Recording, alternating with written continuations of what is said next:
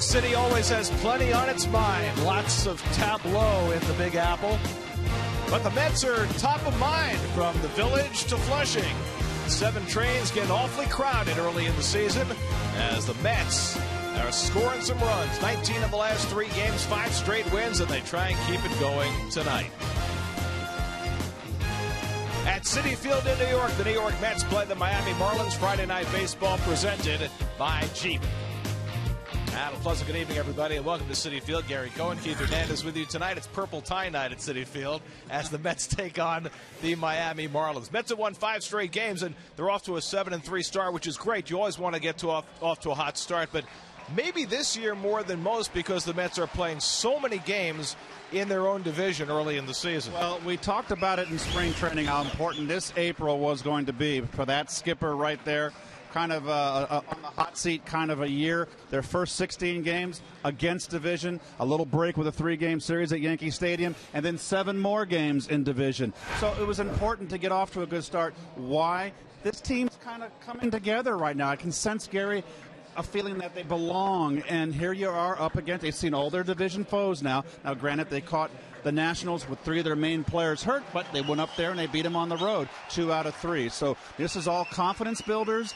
They all add up in the end. So these games in April are really, even though people kind of say, okay, it's early in the year, they're just as important as the games in August and September. Yeah, it's been a pretty good measuring stick for the Mets so far. One guy who's been right at the top is Bartolo Colon. He was the opening day starter. He's already got 2 wins under his belt, and he goes for number 3 tonight. Well, first start at home, Bartolo, his first 2 wins and his first 2 starts on the road.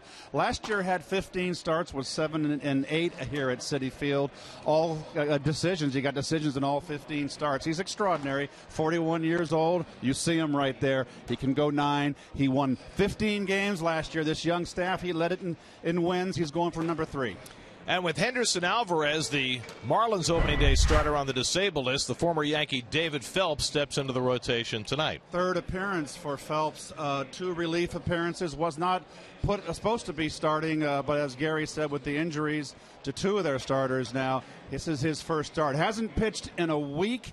He's only had 1 start against the Mets in his career. That was last year. He started and took a loss. So he's looking to get it going here. He got racked up his last time out. Gave up 4 runs in his last outing in relief at Tampa Bay. Mets got the opening game of the series last night. They've got Cologne tonight, DeGrom and Harvey the next 2 days against Miami. It's the Mets and Marlins. All the action coming your way tonight right here on SNY.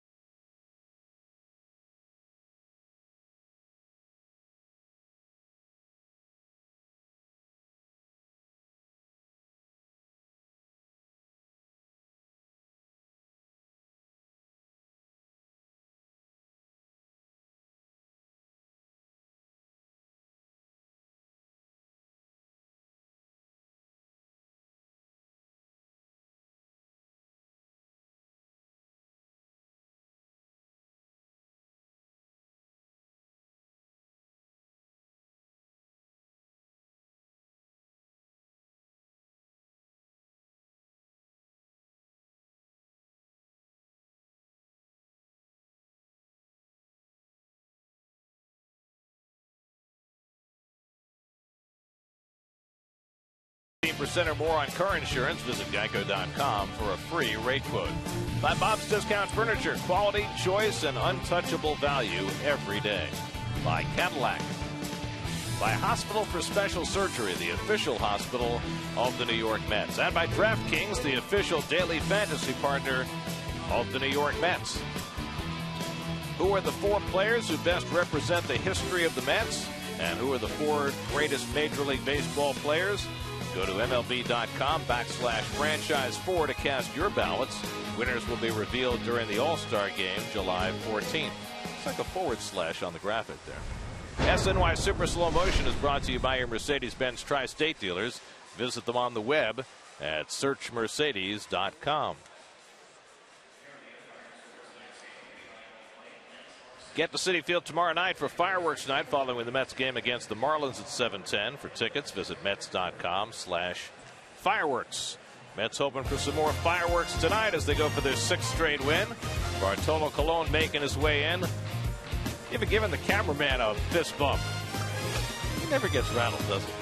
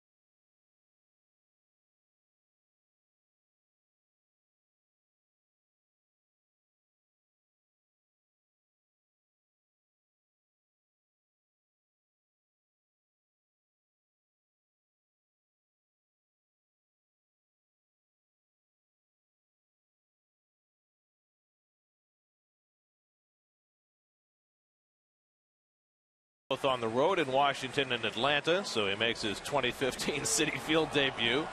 So he already fist bumped the cameraman, now handshaking the security guard, big smile on his face, having fun wherever he goes. He's been around a long time. This is old hat to him. Hyundai starting lineup for the Marlins. One change tonight. Ichiro Suzuki, who had a big pinch hit triple last night, gets a start in center field. He's known more as a right fielder, but one of his 10 Gold Gloves he won as a full-time center fielder in Seattle.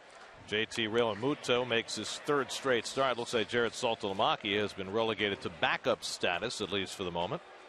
D. Gordon will lead things off against Cologne. Well, Bartolo, I mentioned that he had 15 starts, and that's your Jeep numbers for Bartolo in this young season. Off to a great start. Both wins on the road. Tip of the hat. 6 strong innings opening day in Washington. 7 good innings against Atlanta on Sunday, and a first pitch strike to D. Gordon, and we're underway. Gordon 1 for 4 last night, hitting .366. Right now 7th in the National League in batting. Gordon, Yelich, and Stanton for the Marlins. who scored two first-inning runs last night on Stanton's home run. In fact, the Mets have given up first-inning runs in each of the last 3 games and have rebounded to win all 3. Corners in against the tremendous speed of Gordon, who led the National League in steals last year. And he slaps one foul. It's 1-2. Slender guy. There's a very up-and-coming budding star. Already had himself a fine season last year. Christian Yelich in the on-deck circle. Alone ahead of the leadoff hitter, 1-2. And he goes away with the fastball, 2-2. Bart is usually, and we say that affectionately, Bartolo, usually when he has a bad outing, it happens quick. You find out right away if he's got it or not. He is usually so precise. And catches the inside corner with that two-seamer. D. Gordon begs to differ with Lance Barksdale, and that's how this night begins. Well, there's that little fastball. He just kind of starts it inside off the plate, freezes, watch the hitter freeze, and it comes back over on the inside corner. It's a very good pitch. So Colon, who struck out 13 in his first 13 innings, has a strikeout to begin this night. And now Christian Yelich, 1 for 4 last night, hitting at .258. And he thinks about a bunt with Campbell playing back at third. Ball 1. Campbell made all the plays last night at third base. He had around, let's say, around 4 chances, fielded them all beautifully. There he is. Starting his 3rd straight game, filling in for David Wright at third base. Murphy right in front of the grounder by Yelich, and quickly Colon has 2 out. That'll bring up Giancarlo Stanton. Let's take a look at his night last night. Well, he had a good night. There's his first at bat. Look at that. You know, he said he's a high ball hitter. That's belt high out over the plate. Goodbye. That's where you got to pitch him, and that's a pitcher's pitch right there. Good sinker down and in, called third strike, and then a hanging slider up. And you just got to keep the ball down. Look at that. Hardly any backswing. And he's so strong. Also had a walk last night, so he was 2 for 3. Homer, double walk. Just starting to get going the last few days. His homer last night was his first of the year. Got hit in the face last year towards the end of the year. Slams one down the right field line, and that'll slice away and go foul. Off the facing of the Pepsi porch. And we'll take a quick look at the Mets' Lexus defense. And this is your outfield. A Gold Glover. Lagares received his Gold Glove. Flores a 3-run shot last night to get the Mets back in the ball game, and record with his 2nd start of the season behind the plate. Colon ahead on Stanton, 0-2. In the air, right center field. Lagares back to the warning track, back at the wall, leaping. He can't get it. Home run. The 5th straight game that Stanton has homered against the Mets. Only the 3rd player in history to hit a home run in 5 straight games against the Mets. Joins Henry Aaron and Ryan Howard. And again, he's given the Marlins the early lead, his 2nd home run of the year. Wow. I just don't understand. This is out on the outer half, up again, more up than Dillon's pitch last night. But to me, the big, strong guys, you've got to crowd them. You do not want them to be able to extend their arms completely like that. And for someone that strong, he hasn't got a big backswing there at all, and still hits it a mile. That's a home run that would not have been last year here at Citi Field. Took advantage of the shorter dimensions in right center. Martin Prado takes a strike. Double-edged sword. Well, especially when you've got a Gold Glove center fielder, it's that much less room that Lagares has to patrol. And instead, Stanton has a home run to give the Marlins the early lead. Prado breaks his bat. Nice. One hopper to Campbell. Side retired. So Campbell takes care of that one. But Stanton homering in the 1st inning for the 2nd straight day.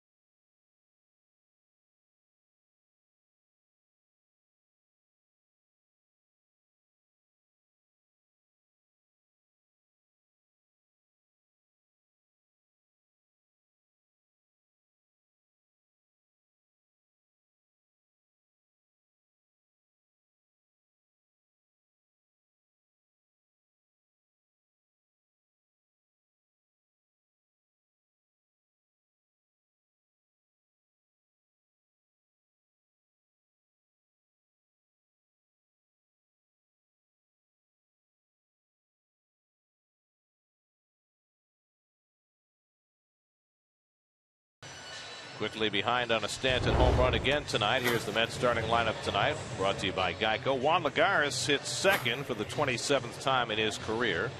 Lucas Duda, if he were to get 2 extra base hits tonight, would be the first Met ever to do that in 4 straight games.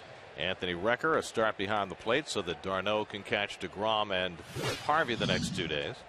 Well, the Yankee traded over late, came over from the Yanks in that trade with Martin Prado, who was playing third base, and now thrust because of injury into the starting role. Here's the trade that sent Nate Eovaldi to the Yankees. Granderson leads off, and he takes inside for ball 1. Granderson's been getting on base without getting many hits, just 5 for 30 to start the year, but even with that, has a .390 on base percentage because of 11 walks. Pops one up outside third. Prado near the stands. And not quite. Tough chance. Echevarria, the shortstop, it was playing way up the middle, as we saw last night. And really, that's a shortstop's ball, but the fact that Echevarria is playing pretty much on the outfield fringe and up the middle, just to the left side of second base, it's too far for him to get there. Balls in that area of any field will always cause comparisons with the heroics of Nolan Arenado earlier this week. Granderson takes a fastball just off the plate from Phelps, and it's 2-1. Juan Lagares on deck, hitting second tonight. Lucas Duda behind him. Granderson was 0 for 3 in a walk last night, and he socks this one in the air to left center field. Closing on the ball, Ichiro with Yelich, and Ichiro takes charge for the first out.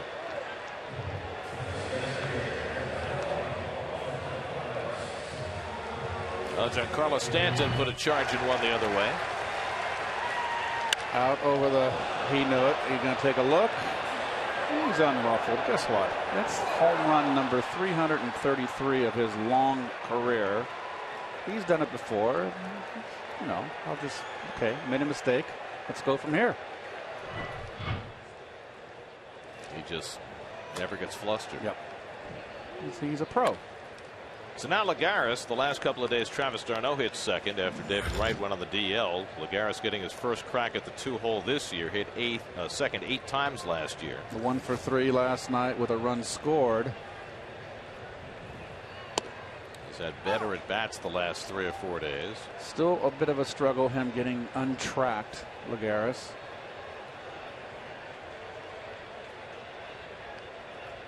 '28-year-old David Phelps on the mound.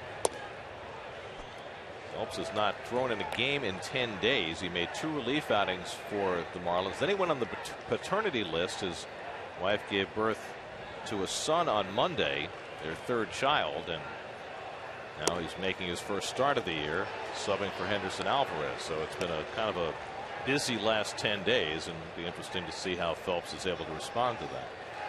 Well, we have a different home plate umpire, of course, Lance Barksdale. Eric Cooper last night was a pitcher's ump. We'll see what Barksdale brings to this game tonight. There he is, Lance. There's your umpiring crew. Gary Cederstrom, the crew chief, working at first. The rookie umpire Sean Barber at second, and Eric Cooper, who had the plate last night, going to third. 2-2 to Lagares, and he misses with a cutter. 3-2. Phelps has already gone as far in this game as he did in his first ever start against the Mets. That was 2 years ago at Yankee Stadium. He lasted a third of an inning and gave up 5 runs. So he's hoping for better tonight. Lagares hits it out to right field, chasing Stanton back, but he's got room in front of the track, and that's the second out. And we'll take a look at the Coors Light Fish defense. Yelich in left won the Gold Glove last year for the first time. Of course, Ichiro, multiple Gold Gloves. Make that 10 to be exact. And Echevarria gives them such a good fielding shortstop. I like him at short. Great range. Realmuto, the youngster, behind the plate. You still got him, Keith. What? He only has 10. Well, he's not going to catch me. It's Duda, who's had himself quite a last few days. Last 3 games, 7 for 13, 5 doubles, a home run, and 6 RBIs. One of only 5 players in Mets history now who've hit multiple extra base hits in 3 straight games. And let's not forget, Garrett, that he started spring training with all the talk, and I know it's the writers, it's what they have things to write about, and it's true. Is he going to hit left-handers? Are they going to have to platoon him? And what has he done? He's come out of the gate and he's hitting lefties. And remember, he was hurt at the beginning of spring. He had the side muscle pull, wasn't able to participate for the first couple of weeks of games. So he has answered his critics. We're only 10 games in, but he has been having terrific at-bats against left-handers. And so far 4 for 8. I'll take that against lefties, wouldn't you? He's very humble about it. He says, I haven't been scorching it. He said he's lucky. Yeah, right. 2-2 to Duda. Last year, the last 5 years since his big league career began, he had struggled against lefties, and it's an incredibly small sample this year, but I think just the fact that he's using left and left center against righties and lefties is a huge plus for him. 2-2 from Phelps, and he runs inside. 3-2. So I know we have this order. I mean, normally old school, Lucas would be your cleanup hitter. Put this lineup here and kind of he's hitting third. He goes down on the changeup from Phelps, who has himself a 1-2-3 opening inning. A couple of fly balls and a strikeout. After 1, Miami 1, Mets nothing.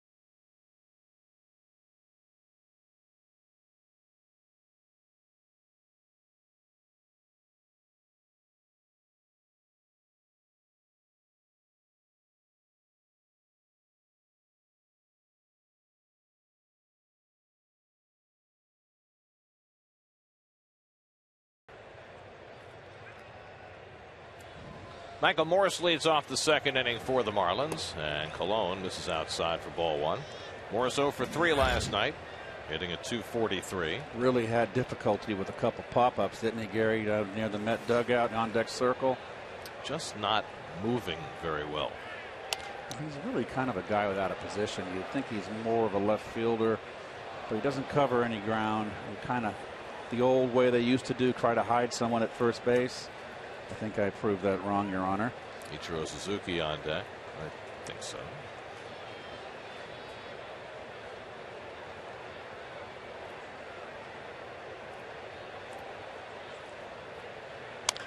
Well, we marveled about it last night, as we generally do with Morris, recalling the beginning of his big league career as a shortstop.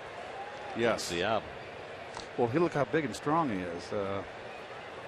Gosh, I'm sure he was just a youngster back then when he was playing shortstop, a little more wiry. Still, he's a big monster. Well, they go in for the big shortstops in Seattle. They had A-Rod there, of course. He grew out of the position too. Yes, and he actually went back to Seattle, did he not? Before he went to the Giants. He did. Had a bad year, Didn't injury. go so well the second time. And then he latched on with the Giants in a world championship. 2-2 to Morris with Ichiro on deck, and then JT Realmuto. Nice crowd gathered on a Friday night. That's first weekend at home this season. A 10-game homestand to begin the home schedule, which is very unusual. And the Mets have won the first 4.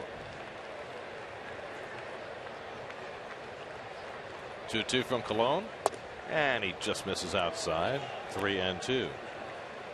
Well, tomorrow night, Jacob deGrom makes his third start against Matt Latos, who has really struggled for the Marlins. Matt Harvey goes for his third win on Sunday against New York native Tom Kohler.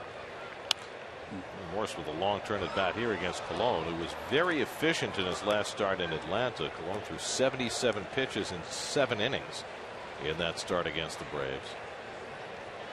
But using up a little more energy here against Morris.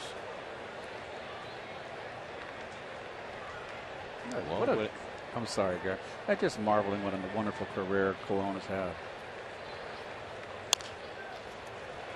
2 hopper for Campbell to handle. And Morris retired 1 away. Well, Bartolo Colon winning his first 2 starts of the season for the first time since 2008. There is pitching lines presented by DraftKings. Play daily fantasy baseball for free on DraftKings.com. Enter promo code NYM for free entry.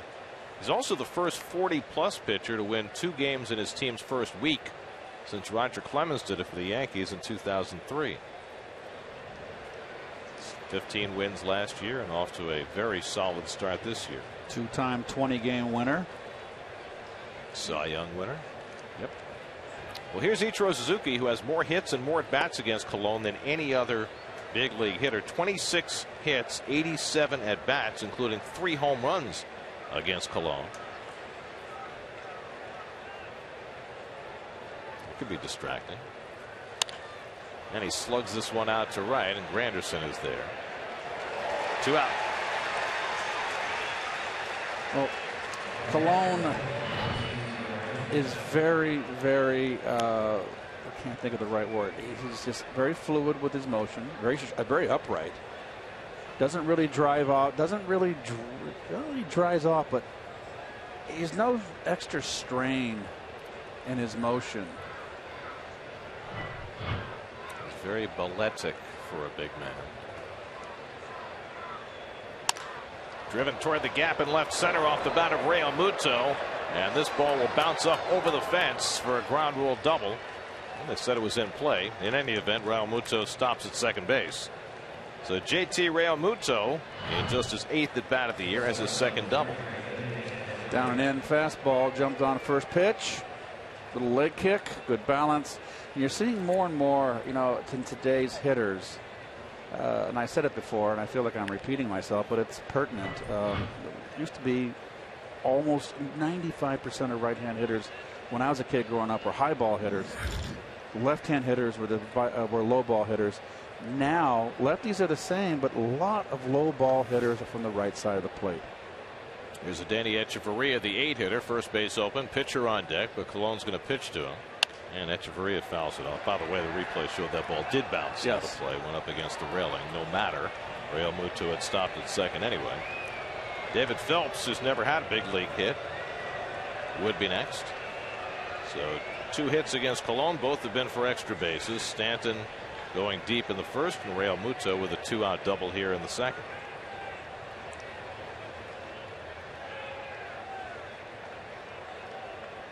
You know, 2 winters ago, the Marlins signed Jared Saltalamacchia to a 3-year, $21 million deal to shepherd their young pitching staff. But they love Realmuto, and now that he's up here with the injury to Jeff Mathis, he's playing. And Saltalamacchia is not a happy camper, as you can imagine. Well, Saltalamacchia had a bad year last year. Driven to center field, Agaris cutting over and makes the running glance side retire. Playing well over into right center field and had to hustle on back to get it. Got his Gold Glove today and showed off his glove there. Lagares makes everything look easy, like the center field counterpart to Colon. He is amazing. 1-0 Marlins.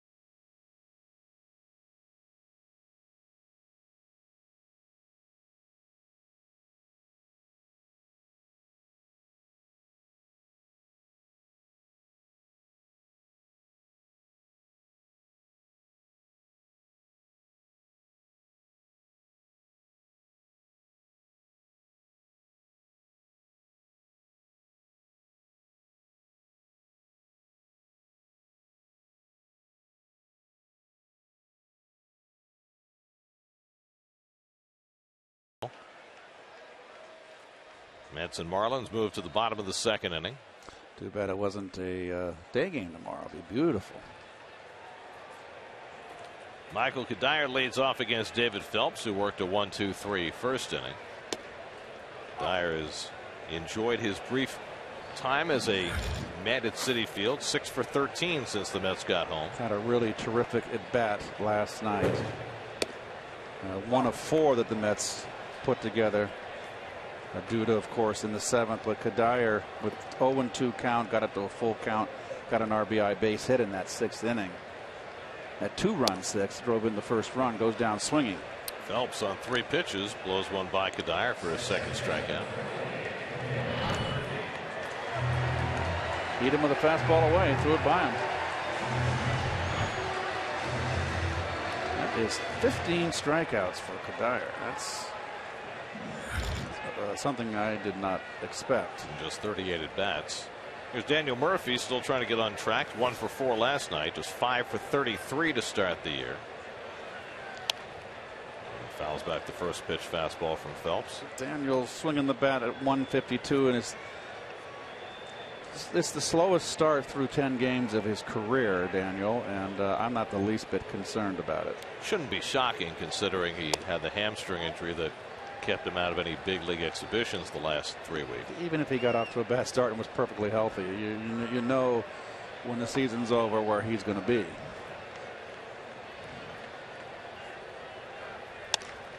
Drives this one out to left, but Yelich is right there. 2 down. So 5 up and 5 down for David Phelps to start his night. And now Eric Campbell will come to bat. Campbell getting his 3rd straight start at third base. 1 for 3 and drove in a run with a sacrifice fly in the 6th inning last night. Well, the Mets have gotten back to a full bench component. They called up Danny Muno from Las Vegas today. I'm glad to see that too. Muno, a switch hitter who can play second, short, or third, is here.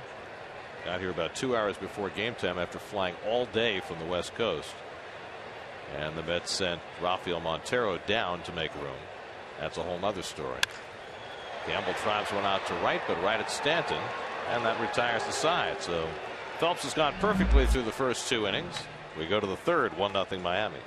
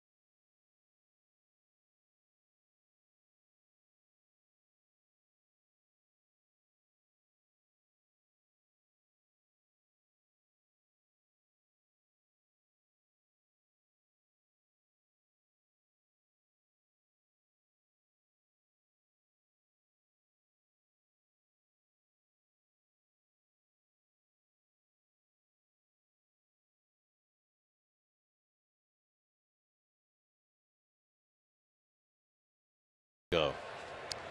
Well, I'm afraid, folks, that thing's been put on ice. It's very gray. Not becoming. Unless you wanted to go with the Charlie Weaver look. David Phelps 0 for 6 in his major league career, leading off against Cologne in the third. This will be Phelps' first plate appearance of the season, his first start.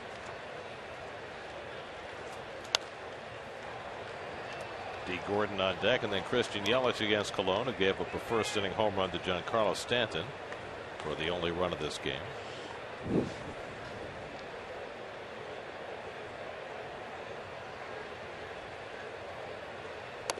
And there's strike 3 called, so Cologne has his second strikeout of the night.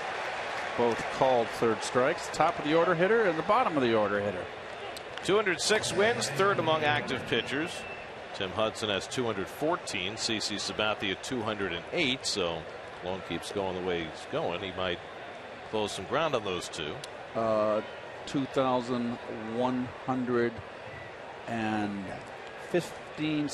strikeouts. And that's kind of, you know, 2,000 strikeouts is a plateau for a pitcher. Well, he has surmounted a number of plateaus in his long big league career. Call strike to D. Gordon, 0-1. Gordon took a call third strike his first time up and wasn't too happy about it. Let's have Campbell in on the grass against him. Gordon always a threat to bunt. Murphy sliding over on the backhand and gets the speedy Gordon by a stride for the second out.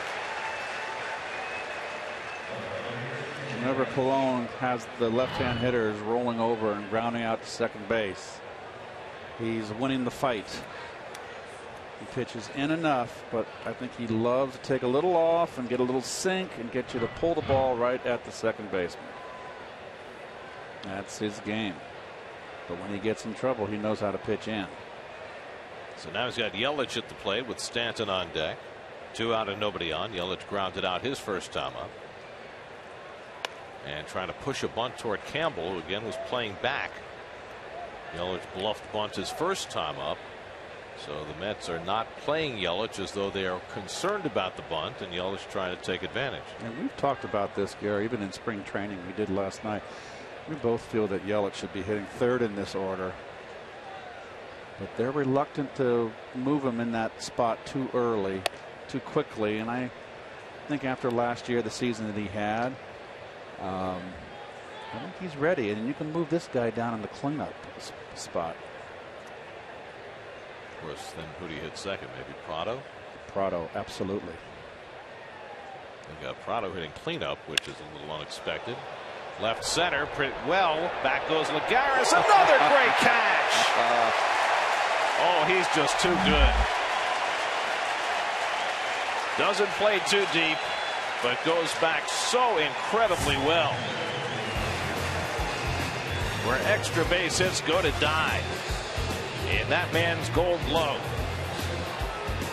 Got the hardware tonight and auditioning for the next one. He's a good one.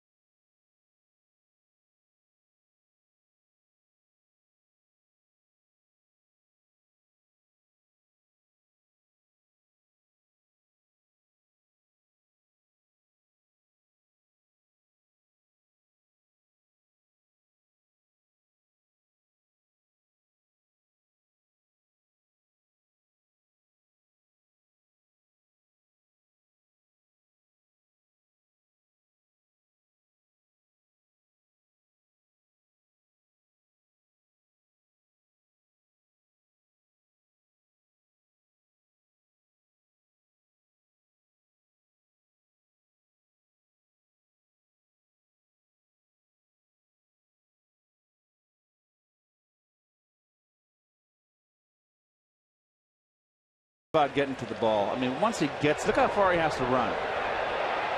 You know, and he's a big league player. He's going to make the catch once he gets. It's all about getting there. Such terrific jumps and explosive speed. He can just turn on the jets when he has to. And always a perfect angle.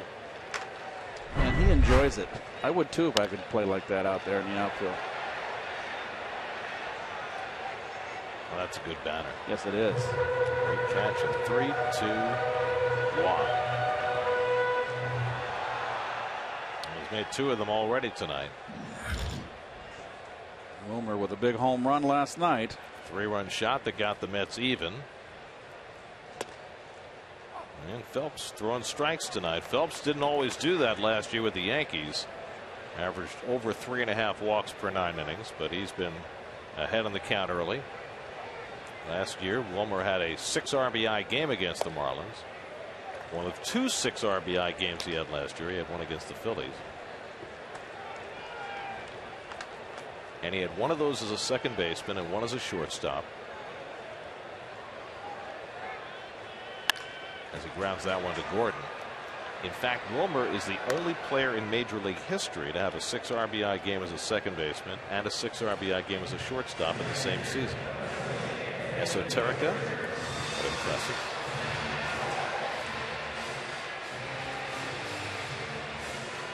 So 1 out now. Anthony Recker getting his 2nd start of the year tonight. Recker catching today, as opposed to his cameo at third base the other night against the Phillies. Travis d'Arnaud getting the night off. Well, the Mets have increased their bench.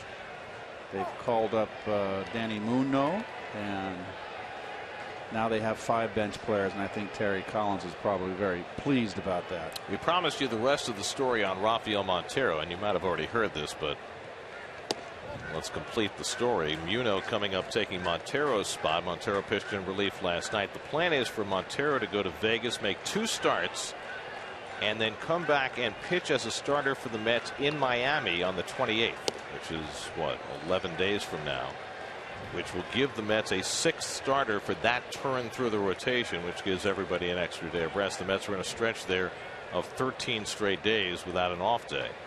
Well, it's all about, you know, got Harvey with the coming off the surgery, Tommy John. They talked about doing that, Sandy Alderson, in spring training. And I liked what I saw from Montero, but I think he's young and he's really a starter, I feel. And so he'll go down there and he'll stretch it out, and he will get a start in Miami. And if he pitches well, who knows what's going to happen. That's their first base runner of the night as Record draws a 1-out walk after Phelps had retired the first 7. And now Bartolo Colon, who in his last start had himself a broken bat, helmet dropping base hit to right field. Yes, he did.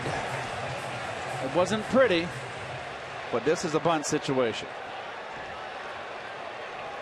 And we'll see how aggressively the corner infielders play it for the Marlins. Prado, a very, very smart player, and look how tight he is in there to put the pressure on the pitcher. And Colon drops it down nicely, but Phelps going to second. Close play. He got him. Relay to first is not handled by Gordon. Otherwise, they would have had a double play. Nice play by the pitcher.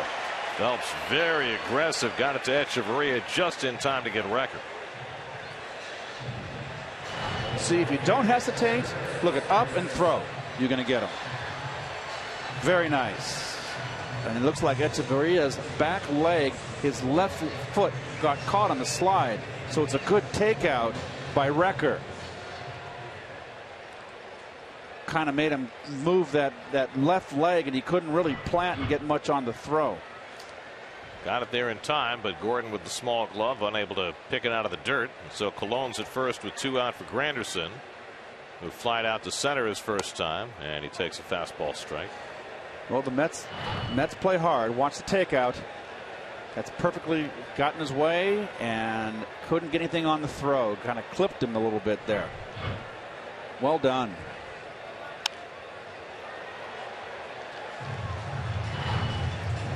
There it is right there. You're close enough to the bag, and he kind of clipped his left foot, and he couldn't get it in front enough where he could drive and make the throw. So those are little things that help you win ball games. Well, it prolongs the inning, and you've got a guy at the plate who's perfectly capable of slamming one out of the ballpark. Phelps, though, ahead of him 0-2, and Granderson takes in tight.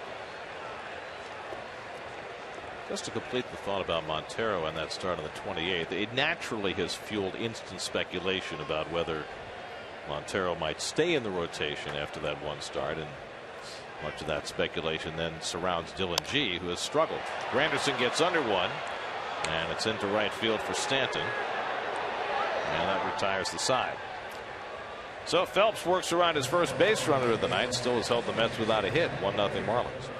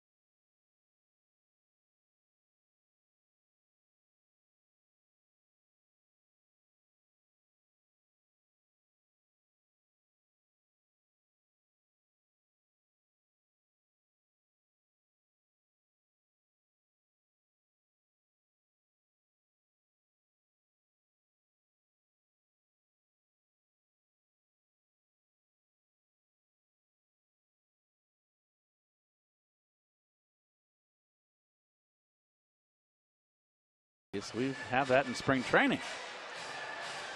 Last night it was a blood red, the Empire State Building. All sorts of tributes going on. Nice crowd tonight. Mets down 1-0 as we start the fourth. The man responsible for the one is at the plate. Giancarlo Stanton took advantage of the shorter dimensions in right center to hit his second home run in 2 nights. His 156th career home run. Last night he became the Marlins' all-time career home run leader. He had been tied going into the season with Dan Uggla. There is only one other player currently active who is his franchise's all-time home run leader, and that's from the other Florida team, Evan Longoria, the all-time home run leader for the Rays. Just watch carefully, folks. You folks at home watching. Just see how Colon pitches him. Those first 2 pitches, down in the strike zone. Very careful. Another one. So he let him off with a fastball, knee-high outside corner for a called strike. Pitcher's pitch.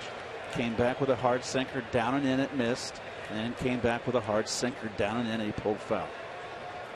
He's keeping the ball down. This guy knows what he's doing out here. Number 40.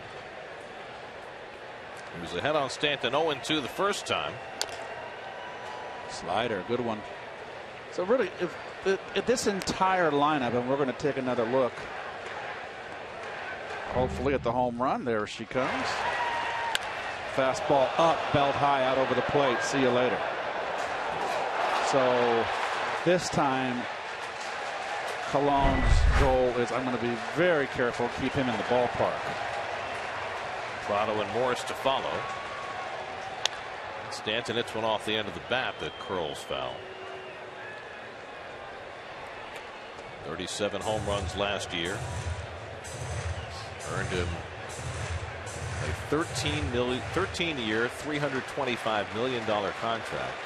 But you know he's not the highest paid player on his team this year. Right. It's making 6.5 this year. It's backloaded, correct? Dan Herron is the highest paid Marlin this year, $10 million. Hey, it's getting paid pretty good coin.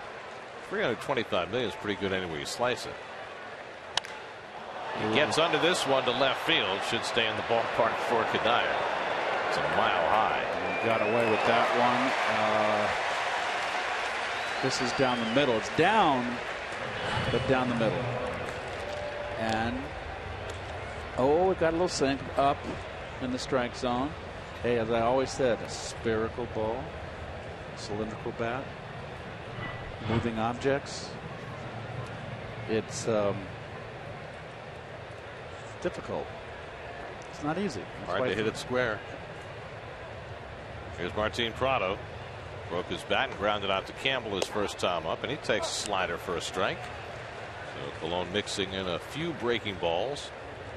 The numbers on Colon through 2 starts, 91% fastballs, even a higher percentage than he was throwing last year.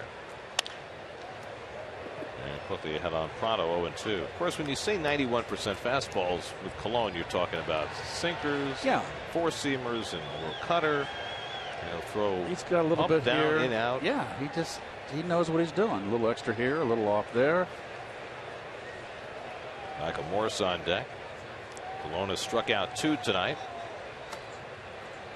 A little bit high to Prado. Martin Prado split his year between the Diamondbacks and the Yankees last year, coming over in the same trade that brought the Marlins their starter tonight, David Phelps, with Nate Eovaldi going the other way. And it's up the middle, a base hit for Prado. Now Prado's another high ball hitter. Line drive hitter. Not a home run hitter. Doubles hitter. And you can see right here, too much plate.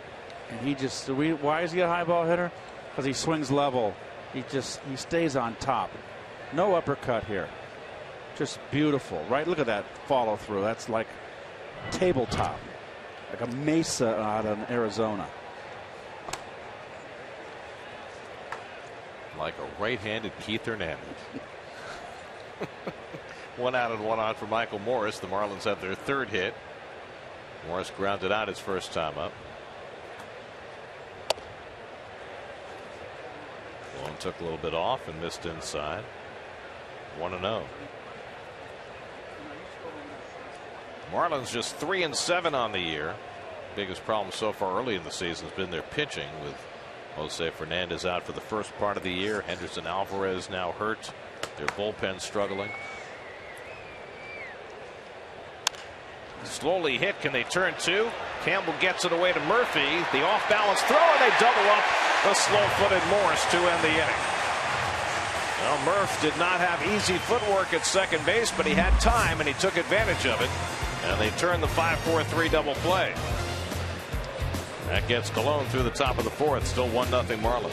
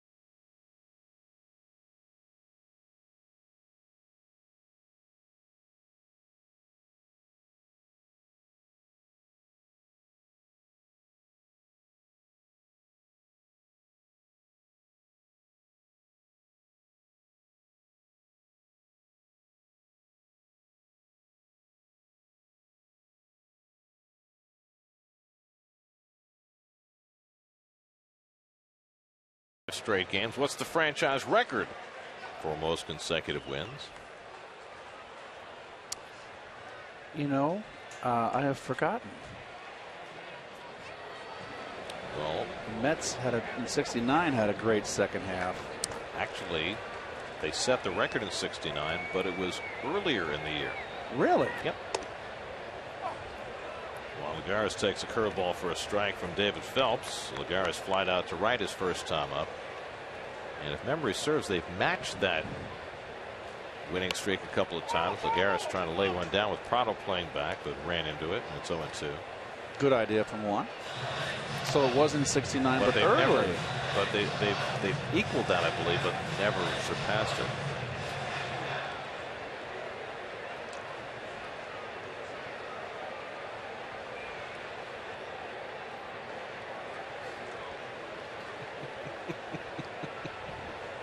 Duda on deck, Kadire behind him. Phelps deals 0-2, and Lagares takes outside. That's about just one base runner so far tonight. Recker walked in the third, so Phelps coming back from the birth of his son on Monday has pitched inspired baseball. This is with the cutter, and it's 2-2. David Phelps, 28 years old, 14th round pick by the Yankees in 08 out of Notre Dame. One of 4 active big leaguers who played for the Fighting Irish. Jeff Samardzija, the most famous because he played on the gridiron. John Axford, the reliever with the Rockies. A.J. Pollock, outfielder with the Diamondbacks, the others. Still 2-2 to Lagares. Of course, the Mets had a Notre Damer a few years ago, and Aaron Heilman. That's right. A Golden Domer.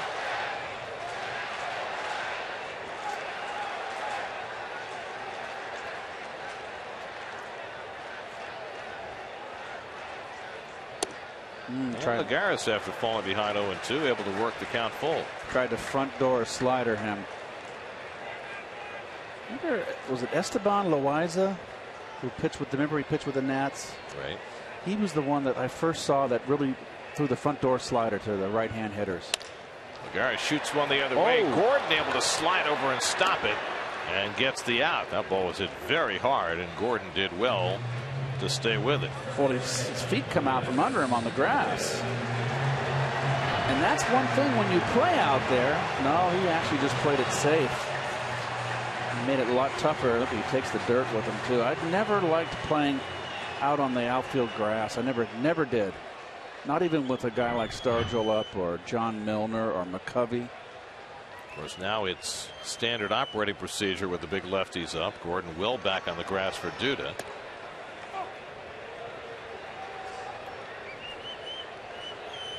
And after the first pitch, they're switching Prado defenders and again. switch positions. We still haven't figured that out. I got to go down and talk to Mr. Redman about that. I was remiss in my duties. Duda hits it out to center, but Ichiro hasn't played perfectly. And that's the second out. Terry Hill is their esteemed infield coach for the Marlins. And I don't know what the rationale is. Maybe it's just to confuse the hitter. I don't know. Well, it shouldn't. I mean, if you're a hitter, you just go up there and see the ball and hit it. You know. But right now, Phelps has been very impressive. He's been on the corners. He's moving the ball in and out, not making any mistakes over the middle of the plate. Phelps had his moments with the Yankees last year, made 17 starts, 15 relief appearances. The overall results were middling, 5-5, 4.38. But he had his moments, and he's having a moment so far tonight. Of course, last night, Jared Cosart held the Mets in check for the first 4 innings, and then they got to him in the 5th. St. Louis kid. So you know he grew up a Cardinal fan.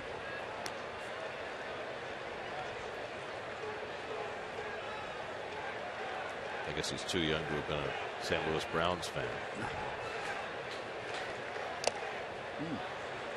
2-1 to Kadire, who struck out his first time up.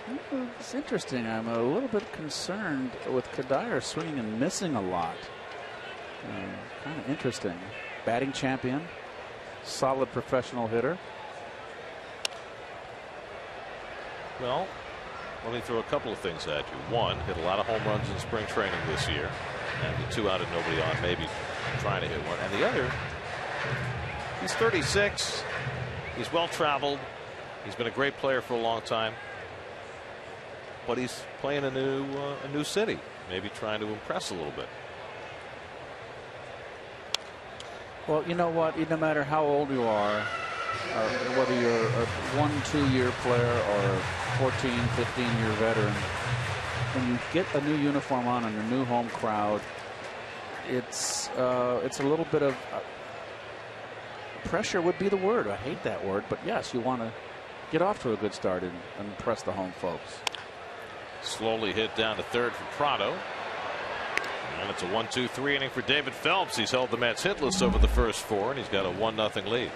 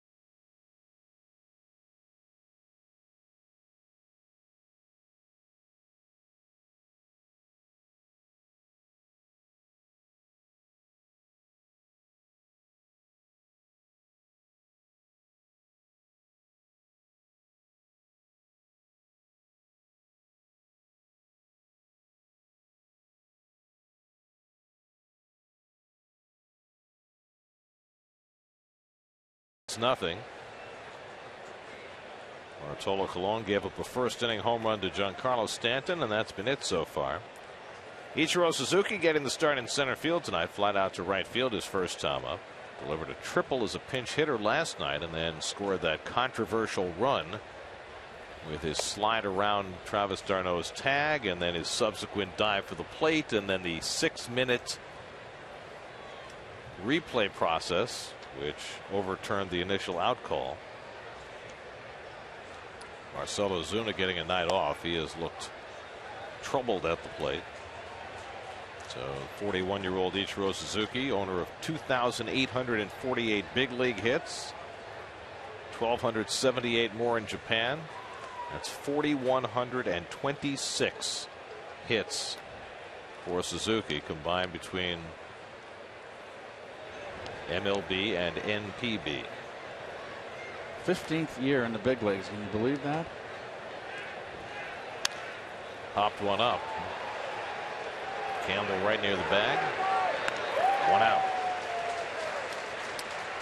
So one out and nobody on. JT Real Muto coming up. Let's go to Steve Gelbs, who has tonight's view from the Pepsi porch. Gary, it's a pretty beautiful view up here. Nice light breeze going on. But, you know, it has been almost a week now since the news came down about Henry Mejia getting suspended. Earlier this week, I spoke with Sandy Alderson a little bit about it, and he made it clear to me that once Mejia is eligible to return, his spot in this bullpen on this team, it's not guaranteed. Sandy going so far actually has to say to me that he hopes there is no spot for him on this team upon his return. It's a pretty stern way that Sandy said the news, but I actually was not surprised based on what I had heard coming out of the Mets clubhouse after the news broke. From a lot of the players, you've seen the stages kind of go very quickly from surprise and shock to disappointment and anger. Then I circled back with Sandy Alderson, asked him if it was fair to characterize his comments as angry. And what he said to me was that actually probably a better way to put it is more of a broken trust and a can we rely on this guy anymore. And he said to me that the anger that is coming out of the clubhouse, specifically from guys like David Wright, he thinks it's almost a salvo to the rest of the team as well, that if you choose to make this mistake, it's not something that you're just going to be welcomed right back in with open arms. It's a big deal. Well, you know what? The players have shown, I think, in the union, and the players that are playing the game today, I think, Gary, they have shown a desire to eradicate steroids from the game. They were all for increased penalties, and I think the penalties now are appropriate. And you're hurting your team, and it is a choice. And you know what?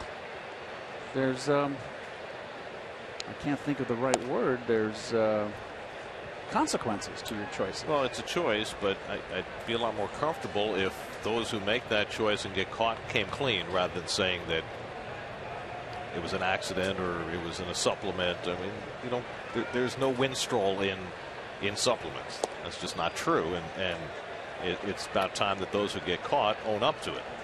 And I think that's part of it, especially from management standpoint. I don't know if the players feel the same way, but if you're Sandy Alderson, you probably feel a lot better about the situation if the player owned up to it. Echeverria hits one over toward the left field line. A long one for Kadire. He won't get there, and it bounces up over the wall for a ground rule double. So a 2-out double for Echeverria. It's fumbled by Kadire, but it was already ruled a ground rule double, and Echeverria will go back to second base. So the fourth hit for the Marlins, 3 of them extra bases. Sinker down and in, and a good one. It just nice hitting by Echeverria. That was off the plate. And you see clearly it hits on the black background of the wall above the orange horizontal line. Again, the first ground rule double by Real Muto, they missed the call. This time they got it right from the beginning. So now it's the pitcher Phelps, still looking for his first big league hit. Bats with a runner at second and 2 out. You know, the other piece about Mejia and his possible return or not is that in his absence, the Mets bullpen has been very good, and they've got 2 pieces coming back. Hopefully in fairly short order. Vic Black should be ready in a week or so. Bobby Parnell shortly after that. They may not have a place for Henry Mejia in that bullpen. And Gary, if I can interject on that as well, that's part of what Sandy Alderson was saying too. He said part of the reason you don't want to have a spot for him is a pragmatic way of thinking that A, your bullpen is pitching very well, but B, you have to remember that Mejia is not eligible to be on the playoff roster. So if you're a team looking to make the postseason, why would you want to give the spot of someone who could help you on the playoff roster to someone who can't? It's an excellent point. And you know, Steve, also I think the positive coming out of this is it's thrust Familia into the save role, and I think he's ready. And I don't think he's going to relinquish it. I think he's going to be take the bull by the horns and be the stopper for this club for more than a few years to come. He's been perfect in his save chances so far. Colon takes care of Phelps, who goes down looking for the second time. Third strikeout for Colon, and he works around the double by Echeverria. We're halfway through at Citi Field. 1-0 Miami.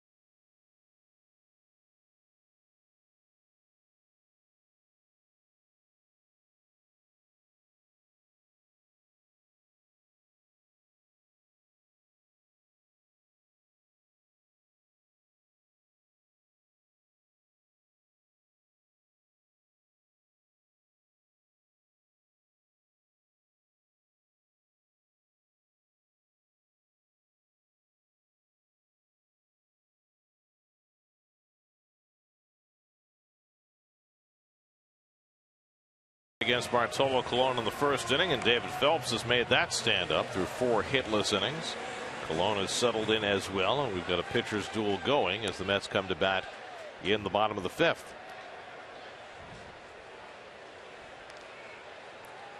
Young Met fans on hand tonight for the first Friday home game for the Mets this year. Isn't it wonderful? And it's a beautiful night. Mets trying to go to 5-0 at home for the first time since 2005, when of course they played in the parking lot. During tonight's game, you can get interactive with SNY Game Day on SNY.TV, featuring pitch-by-pitch coverage, player cards, and in-depth stats. Check out SNY Game Day on SNY.TV, your online home of all things New York sports. And by the parking lot, I mean very reverentially our old home, Shea Stadium, which now is the parking lot. Remember how emotional we were when the last game at Shea? Ronnie, you and I, we had a little tear. I still get emotional sometimes thinking about that place. That old ballpark. Spent a lot of nights in the upper deck at Shea. Eric Campbell on deck, Wilmer Flores behind him. And the changeup from Phelps misses. A ball and a strike. Murphy flied to left his first time up. That's about 1 base runner, a walk to Recker in the 3rd. Phelps has struck out 2. He's had a couple of nice defensive plays made behind him.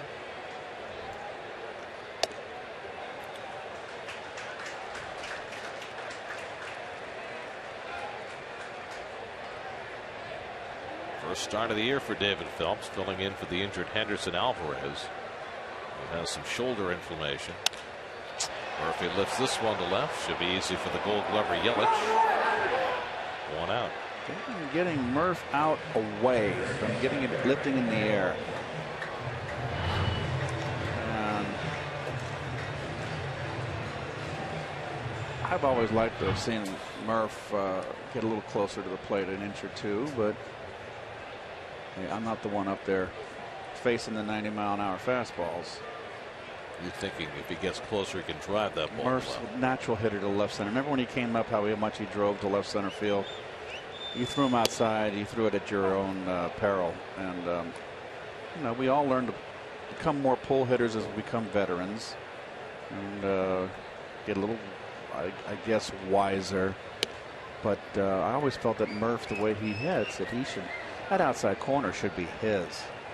And drive that thing into that 370 gap out there in left center field. Campbell lined out to right his first time up, and Phelps keeps the ball away from him. 2-1.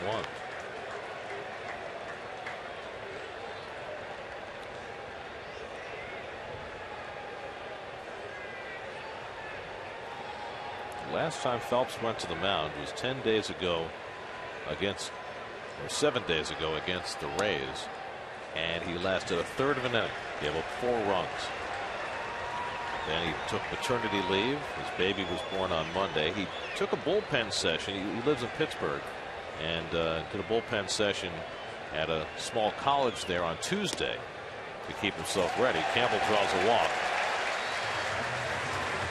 But Phelps pitching at the top of his game so far tonight. Second walk of the night issued by Phelps. The Mets have yet to get a hit. Well, Wilmer Flores had the big hit in the 5th inning last night. Mets were down 3-0. Got a couple of men on, and Flores unloaded his first home run of the year off Jared Cozart to get the Mets even. Now he bats with the tying run at first in the 5th inning tonight.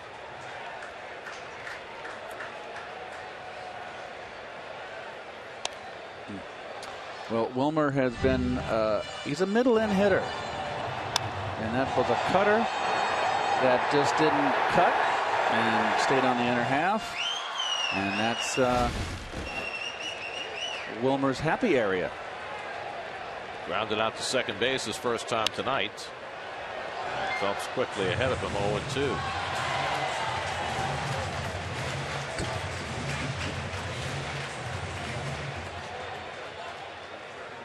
The feeling was that Phelps could throw between 75 and 85 pitches tonight, having not made a start yet this year. See how far they actually go with him. Just off the plate, 1-2 to Flores. You notice that when Phelps misses, he doesn't miss over the middle. He's missing out off the corners, predominantly throwing away, keeping the ball down. Predominantly fastballs, Gary. Hit hard, base hit. So Flores takes the fastball the other way. And the Mets have a couple of men on for the first time tonight. That's their first hit off David Phelps, who held them without one for 4 1/3. Oh, this is why you always want your best outfield arm in right field. Base hit to right field. You don't want a 1st and 3rd situation. There was no chance there. And this is a beautiful swing. Flores, who's been struggling, has been very calm, hasn't given in. Beautifully done going the other way. Well, the Mets get a runner in scoring position for the first time tonight. Campbell at second, Flores at first. Anthony Recker drew a walk his first time up.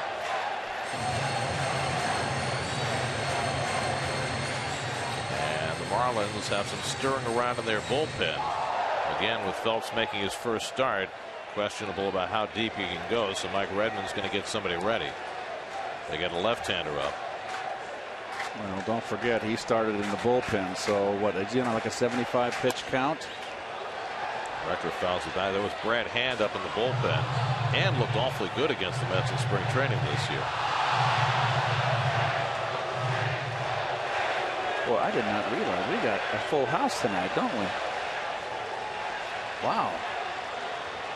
Well, you know, it's Free Shirt Friday. That's right. It's Matt Harvey's shirt night, right? He's the first one. Promoted those shirts last night. That's why. Yes. Everybody's here.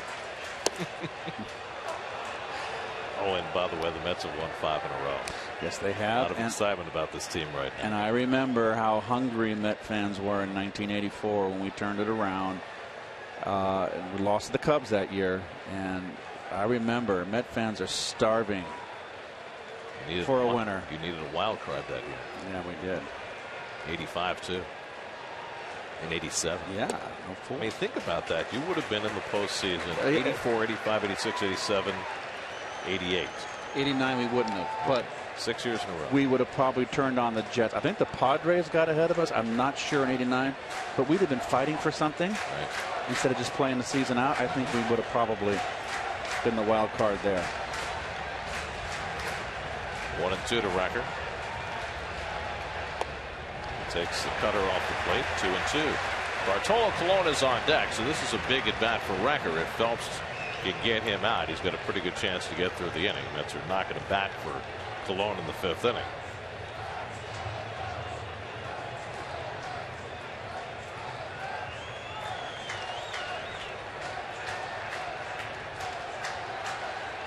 Two. Recker with a good bat here, able to watch one just off the plate. Phelps snatching at it, thinking he might have gotten it. Did you see his initial reaction? I think probably just off the plate, and it's a good call.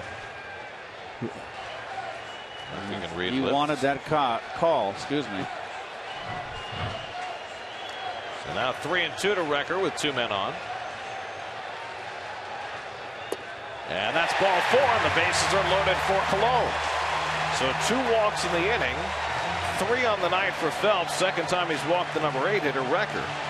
And now Colon, who drove in a run with a base hit in his last start, will get a chance with the bases loaded here. I think Phelps's emotions got the best of him on that close call.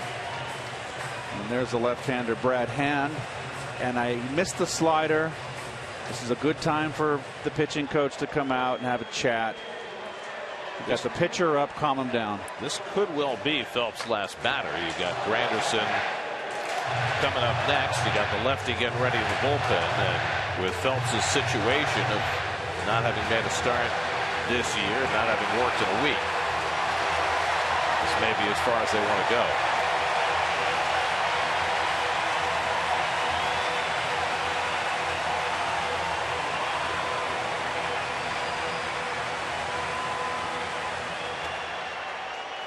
Colon tried to sacrifice his first time up, but Phelps made a nice play, got a force at second.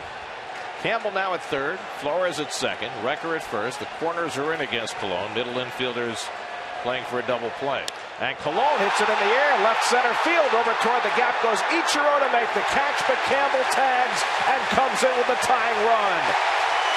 Another RBI for the hitting Colts hero, Bartolo Colon, to tie the game.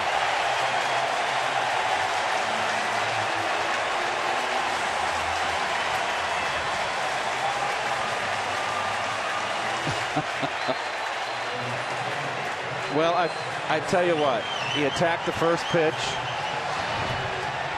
It's a fastball. And remember, he's coming over from the American League, didn't do much hitting most of his career. Outside corner fastball, well done. There are a lot of things going right for this team right now, but there are a few things that create more excitement than a Bartolo Colon at bat. At the broken bat hit in Atlanta to drive in a run, now his sac fly has tied up the game. And that ends David Phelps' night. He goes away unhappy. Call to the bullpen brought to you by Verizon. Brad Hand coming in. We'll be right back to Citi Field.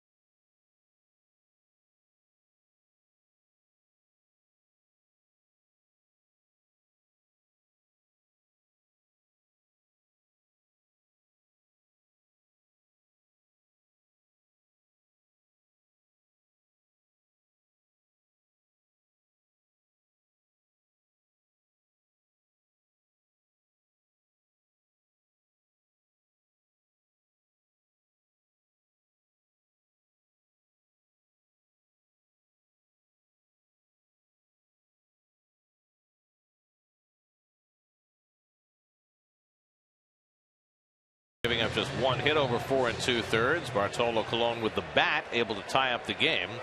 And Phelps left muttering to himself as he left. Taking a look back at the home plate umpire Lance Barksdale. Still ruing that call on the 2-2 pitch to Anthony Recker. And we had the overhead and it just missed. Good call, you'll see, just off the plate. But you know, you kind of want that one. Granderson facing Hand, and he takes a curveball for a strike. Curtis 0 for 2. He's flied out twice.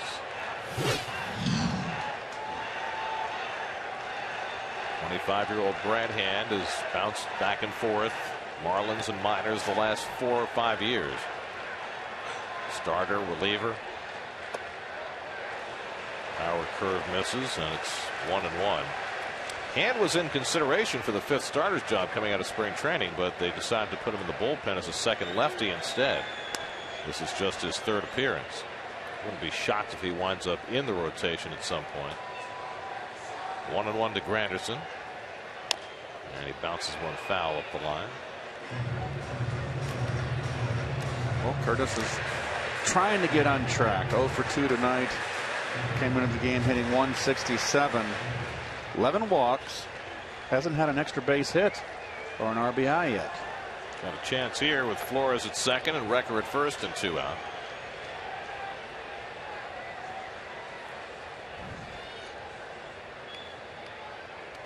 And Curtis lays off the curveball. 2-2.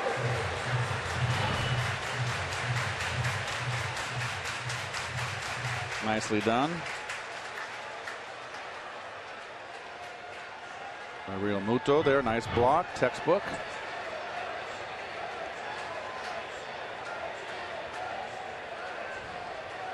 Two out, 2 on, 2-2 to Granderson. And Curtis goes down on the fastball to end the inning. But the Mets get even as they come alive in the 5th inning again, much to the dismay of David Phelps, who will get a no decision tonight. Colon with the RBI, and the Mets are tied at 1 after 5.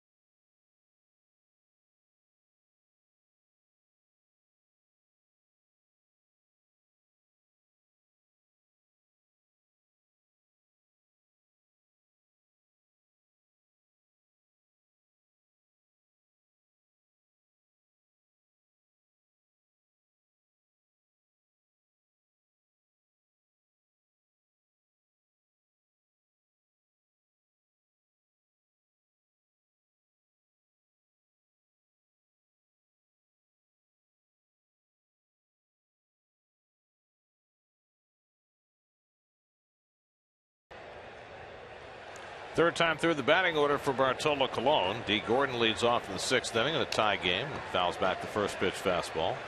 Gordon has struck out and grounded out 0 for 2. Marlins got a run on the first on Giancarlo Stanton's home run. Bartolo Colon took care of that himself. Before his RBI hit in Atlanta, Colon had not had an RBI in 10 years. Now he has RBIs in back-to-back starts. What your old buddy Joaquin Andujar say? You never know. Blew that fastball by Gordon. 92 from Colon. The hardest pitch he's thrown all night. Right down the pipe. Swung right under it. Back shoulder drops. Same angle on the bat. And you will swing under it. Slap to short. Flores comes in against the speedy Gordon. A wide throw, but Duda able to slap the tag on Gordon to get the out. Duda's been adept at that this year. Lucas knows what he's doing around that bag. And he gets a little bit too sidearm on his throws, Garrett Flores. And really, Lucas didn't have to come off the bag. He was really not tremendous footwork there. That was not a bad throw in defense of Flores. No, D, you're not. But he does tend to get a little sidearm, and when you get sidearm, that ball runs into the runner towards, when you're a first baseman. But you know what? You're used to how Flores throws. Yelich, 3 at bats, and he's tried to bunt at some point in every one of them, with Campbell playing back at third. Last time up, he had a long drive to left center, and Lagares made a splendid play to take an extra base hit away from him.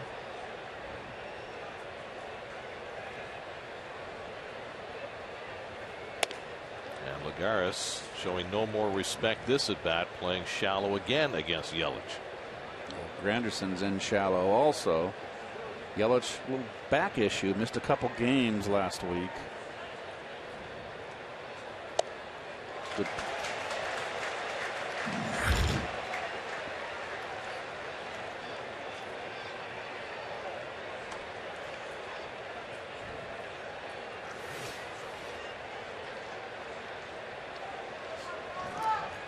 Colon has struck out 3 tonight.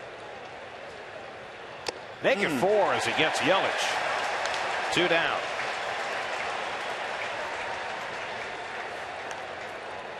So he'll face Stanton with the bases empty. Fastball away, belt high. Swung right under it. He's had a little extra life this inning. He's strong. I agree. Pitching, when you pitch in the tight ball game, one mistake will lose you the ball game. He's made 1 already tonight to this guy, determined not to make another. 2 out and nobody on. I wouldn't be surprised if Stanton's issued a walk here. I mean, he's really the only guy that can leave the yard, and you can be on the short side. Is that what it is, Gary? Right. Pitcher of record on the short side. Well, he's the most dangerous hitter in the National League, and everybody knows it.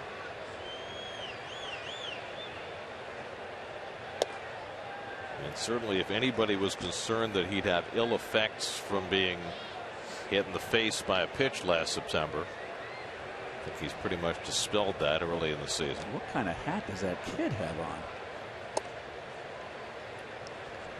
3-0 to Stanton.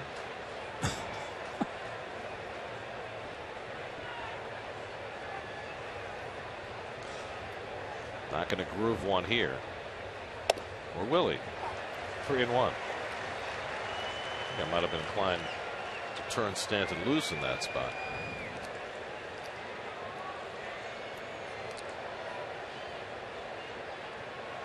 Ooh, little slider, 3-1.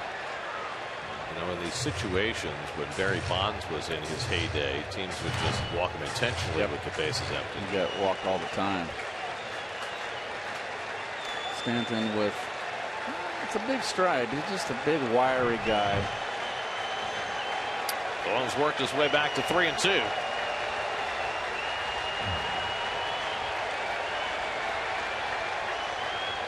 Struck him out.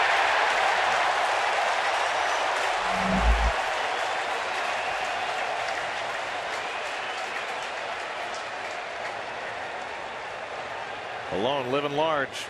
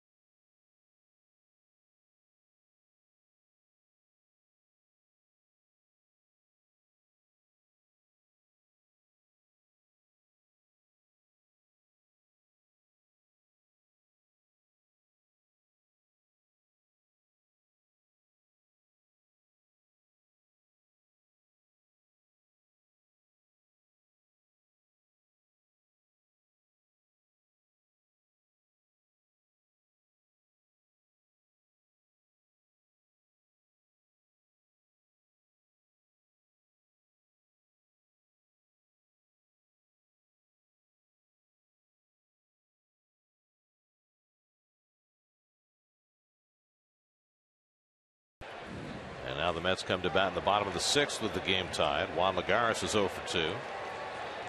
And I like what Colon did there. Fell behind 3-0, tie ball game. I said he might walk him. Looked like he was. Came right back after him. I love it. Lagares scorched one to the right side his last time up, and D. Gordon made a sliding stop to throw him out. Lagares 0 for 2 tonight.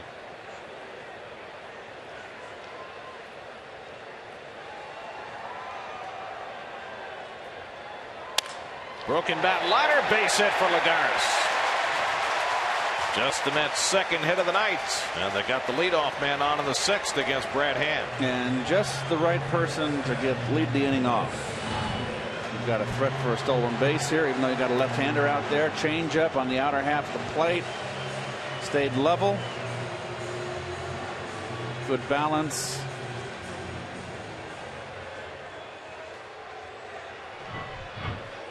So Lagares aboard. Well, we talked earlier tonight about the improved results in a small sample for Lucas Duda against lefties. He said, I'm not hitting missiles, but he is 4 for 8 against left-handers. And you got a shift on Lucas, not a complete full shift. But you certainly got the shortstop, Echevarria, way up the middle. I have no idea why Martin Prado is playing. There you go. You got to get back. I don't believe Duda is going to bunt. This is a lefty that Duda has hit well, 4 for 13 with a home run. And takes a fastball strike from Hand. Duda tonight has struck out and flied to center, 0 for 2.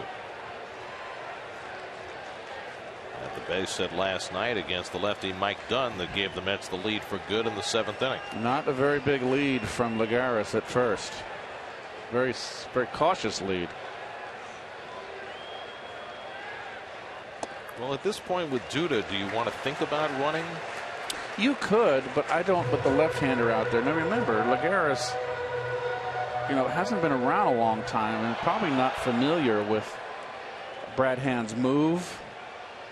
That's why you have a left-hander out there. It's always a great equalizer with a stolen base threat. Hand doesn't have much of a move. You always got to wonder if you're a base runner, and I was not a base stealer by any stretch of the imagination. But is he giving me a bad move? He's holding back his good one, if you don't know the pitcher. Well, what you don't want to do is make a mistake with Duda at the plate and cost yourself a base runner. Duda lays off the slider, 2-1. Remember last year, Lagares was very reluctant to steal bases, and then late August, early September, Terry Collins said, you have to steal. Right. He gave him must-steal signs, and he stole 8 in a 9-game span just to show he could do it. Wound up with 13 for the year. Certainly got the speed. You can tell that from watching him play in the outfield. Morris holding against him, not an accomplished first baseman. 2-1 to Duda. And he bounces one foul with sinker, 2-2.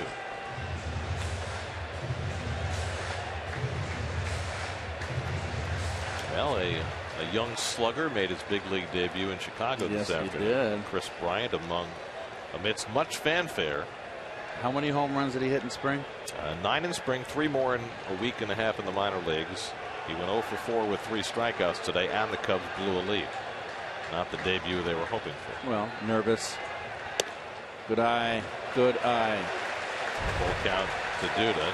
Today's game changer brought to you by T-Mobile, and there is the aforementioned Chris Bryant. Blue-eyed kid, isn't he? University of San Diego. Great college career. And much anticipated debut today. And he batted cleanup in his major league debut. 3-2. Lagares not running, and Duda fouls it off. Here's a note. The last Cub to bat cleanup in his major league debut was a guy named Heinz Becker in 1943. Right in the middle of World War II. Right. So that's what, 72 years ago? Chris Bryant, no Heinz Becker. There goes Lagares, and Duda hits one up the middle, a base hit. Lagares goes first to third. And the Mets have the go-ahead run at third with nobody out.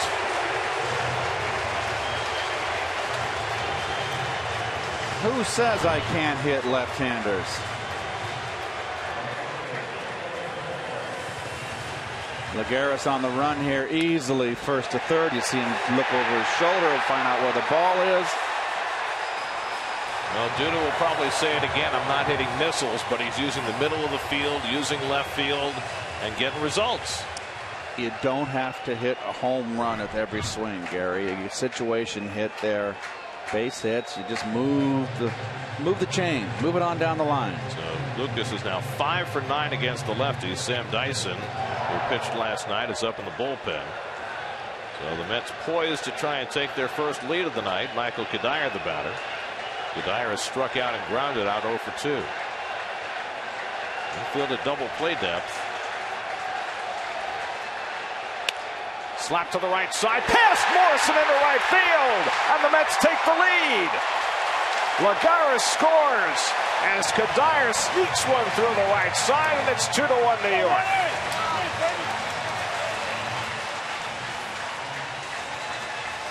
No, we talked about Morris's lack of mobility at first base. Yeah, and this is defense, and this ball's not hit hard. Had double play written right. He had two options. He makes the play: throw Lagares out at the plate, or get a double play.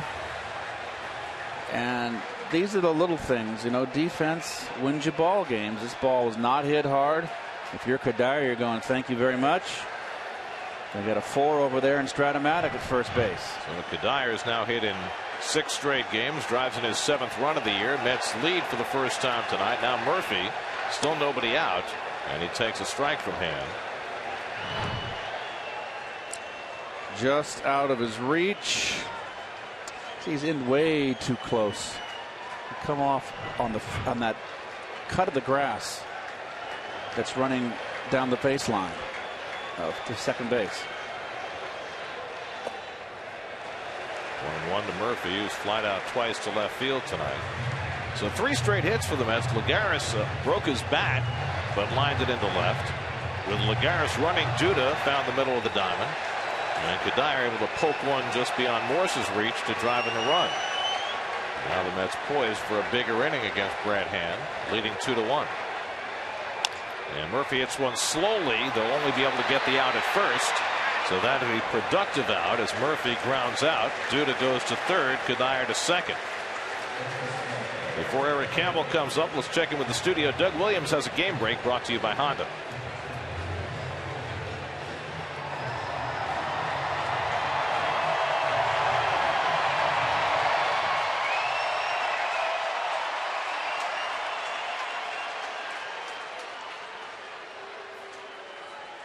Glad he made contact that last time up. Tough to take the golden sombrero in your first game. Mike Redmond on his way to the mound with the right-hand hitters coming up. Campbell, Flores, Recker. He's got the right-hander Dyson ready in the bullpen. Everything right now, Gary, is going the Mets' way. And then when you're hot, it's just amazing. It's like a snowball. Everything goes your way. Well, Hand got some consoling pats on the back from his teammates because not much was hit hard against him, but he's given up the go-ahead run here in the 6th, and the Mets looking for more as the Marlins go to the bullpen.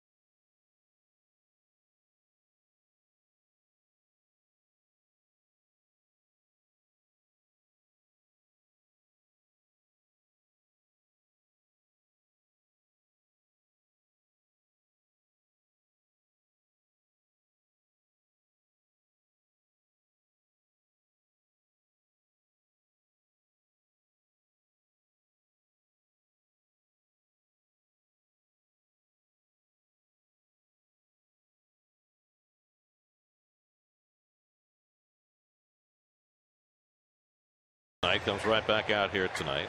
They got him from Toronto on waivers. Had a cup of coffee for Toronto back in 2012. He pitched last night. Inning in a third, no runs. Tight spot, infield in. Well, the last night, 6th inning, Campbell came up with a chance to get a run home.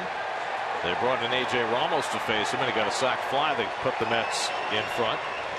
Here's 2nd and 3rd and 1 out with the Mets up a run in the 6th, and it's Dyson on the mound, getting ahead, 0-1.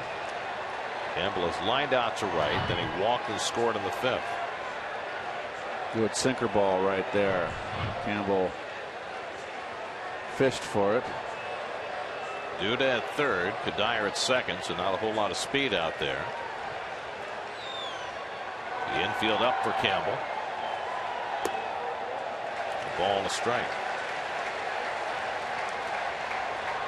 Dyson failed to catch the return throw from Real Muto. And D. Gordon was alertly right there just in case Dyson couldn't find it.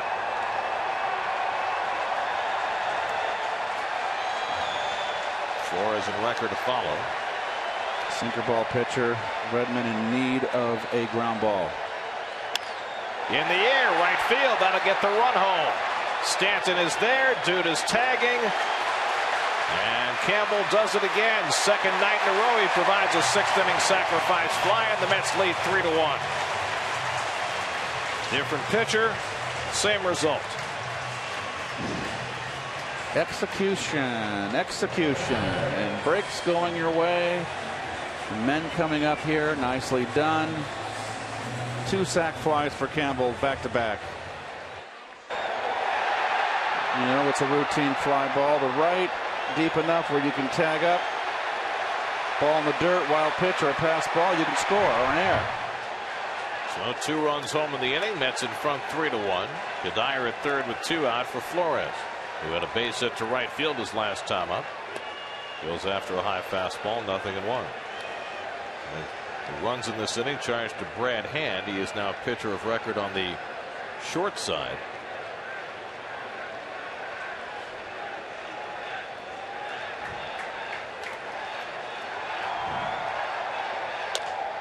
Tapper back to Dyson.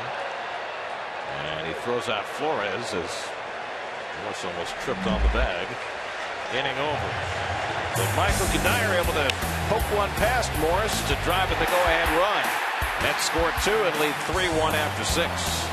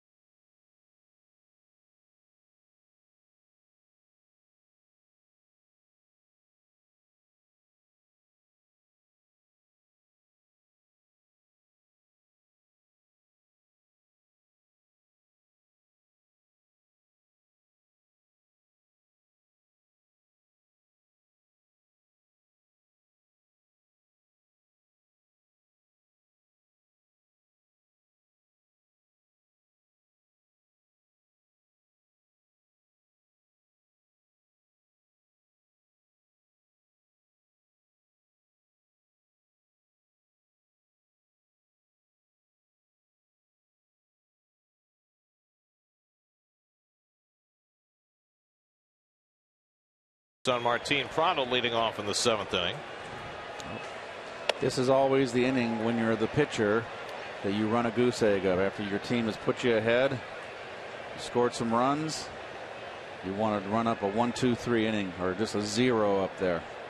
Prado has one of the Marlins' 4 hits tonight. Single to center his last time up, and takes a strike. Well, Colon able to keep his pitch count low again tonight, so he takes them out for the 7th with nobody warming up in the bullpen behind him. It'd be nice to get 9, wouldn't it? I think they'd settle for 7 right now.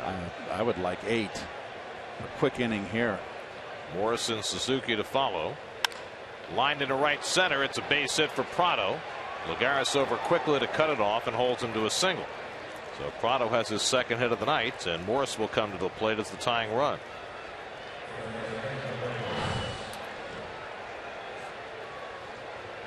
Well, Prado can just hit again. Belt high. You got to keep the ball down on Prado. Belt and up, he's deadly. Made a living off that high pitch. Nice cutoff by Lagares. So 5 hits now for Miami. Prado has 2 of the 5. Morris, after Prado singled on the 4th, grounded into a double play. In fact, both times up, he's grounded the ball to Campbell at 3rd. He's 0 for 2. Lifts this one to right, easy for Granderson. And that's the first out of the inning. So Morris is easy prey for Colon. 1 out. Big crowd tonight. Traffic on the Shea Bridge. Beautiful night for baseball. Should be even a more perfect day tomorrow. Say hi. I got the whole familia. We'll probably see Familia tonight. Well, here is Ichiro, who's 0 for 2. Fly to right, pop to 3rd, and the Mets will now get the bullpen cranking with 1 out in the 7th. 78 pitches for Colon. Through 77 his last start in Atlanta in 7 innings.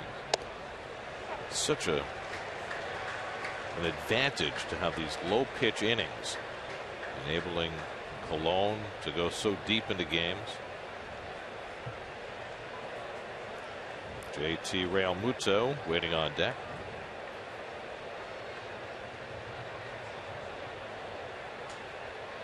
Ichiro slaps one through the hole, a base hit. And now the Marlins have the tying runs on base. Major League hit number 2,849 for Ichiro. And that'll get Terry a little bit anxious here now. You got the bottom of the order now in Realmuto and Echeverria. Just nice hitting, up fastball. Buddy Carlisle throwing like he means it in the Mets bullpen. Now you got JT Realmuto at the plate against Colon, and Realmuto hit the tar out of the ball his first time up tonight, driving a double to left center. Colon got him on a ground ball to second base his 2nd time up. Prado at 2nd. Ichiro the tying run at 1st with 1 out. Realmuto making his 3rd straight start behind the plate for the Marlins. And takes a slider for a strike. Remember, Realmuto got a double his last at bat. First pitch, fastball hitting down and in. What is Colon throwing first pitch? Slider down and away. He remembers, like I do. That's why he's won over 200 ball games. Echeverria, the number 8 hitter on deck.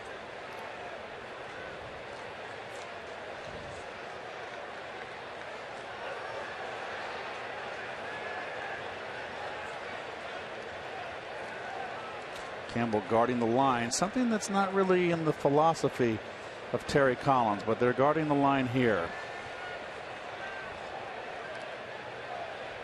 Realmuto lifts one. That'll go out of play. 0-2. Let's answer our Verizon trivia question for tonight. We asked what the franchise record is for consecutive wins. That's 11, isn't it? 4 times they've done it. 69 in May of that year. 86 was the first time. I mean, out of the one of those, had to be a little streak in there with 108 wins. Jerry Blevins joins Buddy Carlisle in the Mets bullpen. 108, that's a lot. It's fun. You try it. It's 2 out of every 3. 108 and 54. Just off the plate to Realmuto, 1-2. JT Realmuto, just 24 years old. And he is the Marlins catcher of the future and increasingly looking like their catcher of the present. Last year hit .299 in Double-A. Brian Morris up in the bullpen for the Marlins as they work down toward the bottom of the batting order. First and second and one out. 3-1 New York, 7th inning. 1-2. Just got a piece of that fastball. Colon's starting to get a little bit up this inning. I think this is going to be his last inning. Garrett, if he gets out of it. Just starting to get his pitches up. That changeup right there also. He tipped it off with his motion, something he never does, which shows maybe a little sign of weariness.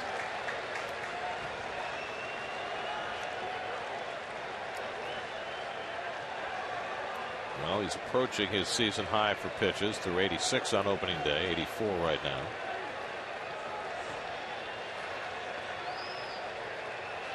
Again, the 1-2. Another high fastball, 93 from Colon. That's the hardest pitch he's thrown tonight. I think he knows that this is his last inning, and he's letting it all hang out, as we used to say. He's just rearing back and something extra. I'm gonna give it my. I need 2 outs. I'm gonna leave it right here. Go out, give it my all. Trying to become the first starting pitcher 41 years or older to win his first 3 starts since Kenny Rogers in 2007.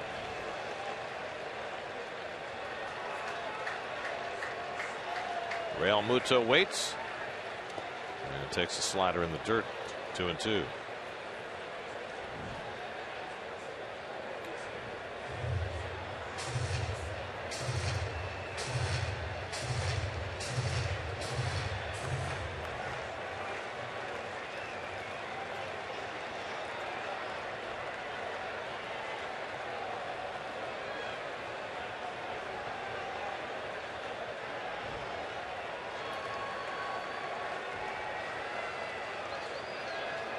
Seventh pitch of the at bat from Colon to Realmuto.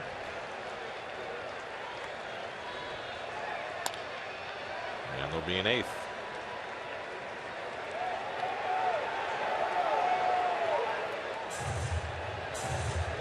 Of course, great hands on number 17 with a C.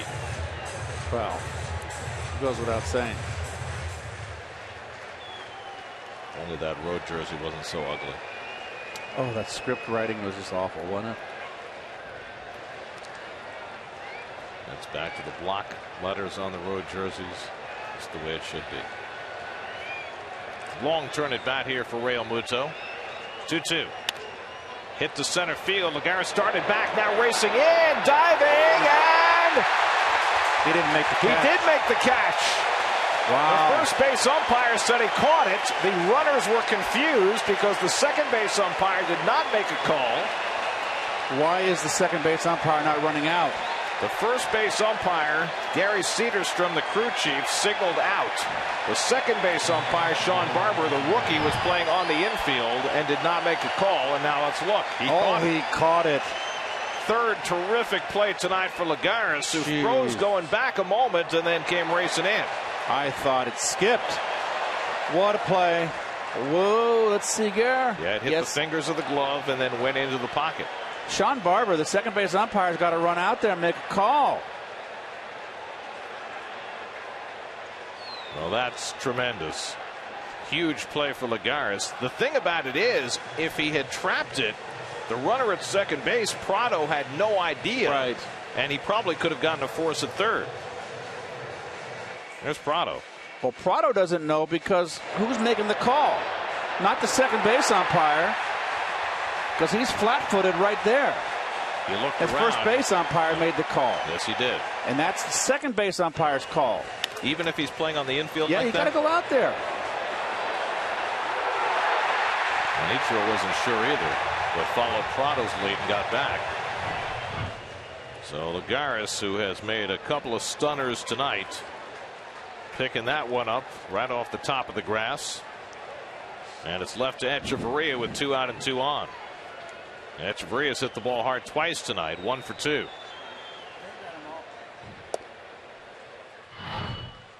Well, here's an overhead. Watch second base umpire. He can run out to where Murph is, straight out, get a better look. And he's afraid to make a call. He doesn't know what to do.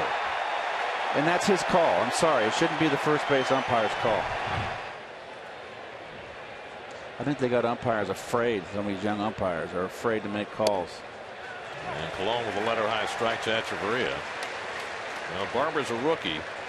The second base umpire plays in the outfield when there's nobody on base. But right. The runner at first, he plays on the infield ground. But you got to run out. I mean, there's a ball down the left field line. The third base umpire's got to run out. Right field line. First base umpire's got to run out.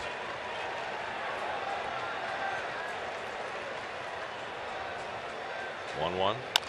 Slowly hit. Colon off the mound. He's got it. Side retired. Big night for Lagares in the field, and Colon has turned in 7 terrific innings one more time.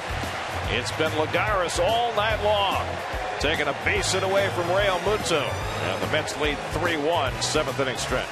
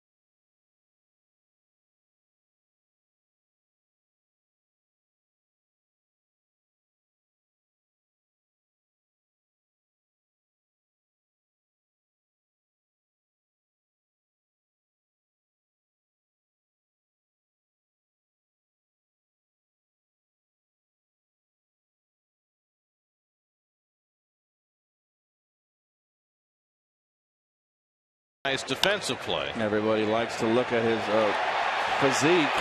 He can pick it. That's not an easy play. Reminds me a little of Big Daddy Rick Russell. The way big man gets off the mound.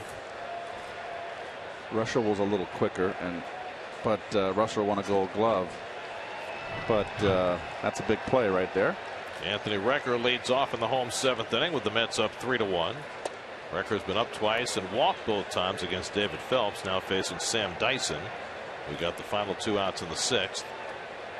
And Danny Muno is out on deck, set to make his major league debut. There's Danny. His parents came all the way from California to watch him tonight. And that's especially poignant for his mom, Ann, who suffered a stroke just 2 weeks ago, and yet made the trip from LA tonight to see her son play in the big leagues for the first time. Of course she would.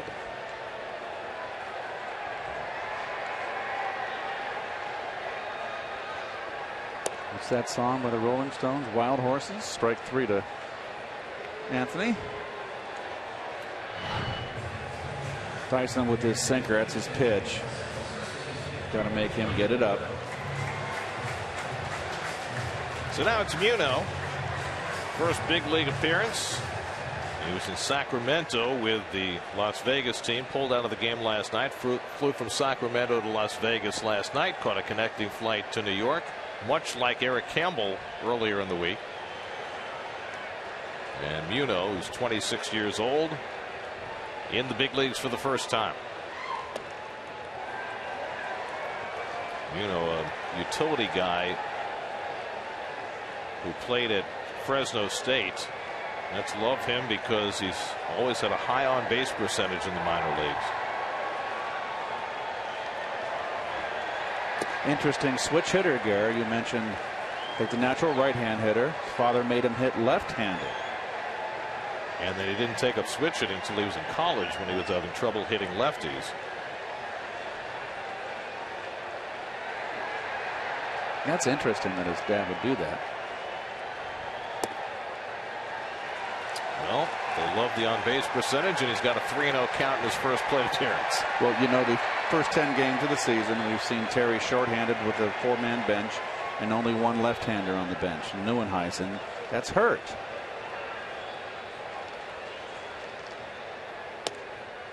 Three and 1 to Muno with Granderson on deck. Muno went to Fresno State, as we mentioned, led them to their first College World Series title. And he lines one off the pitcher, and he'll have himself an infield hit in his first big league at bat. Welcome to the big leagues, Danny Muno. Very nice. A souvenir right off the bat.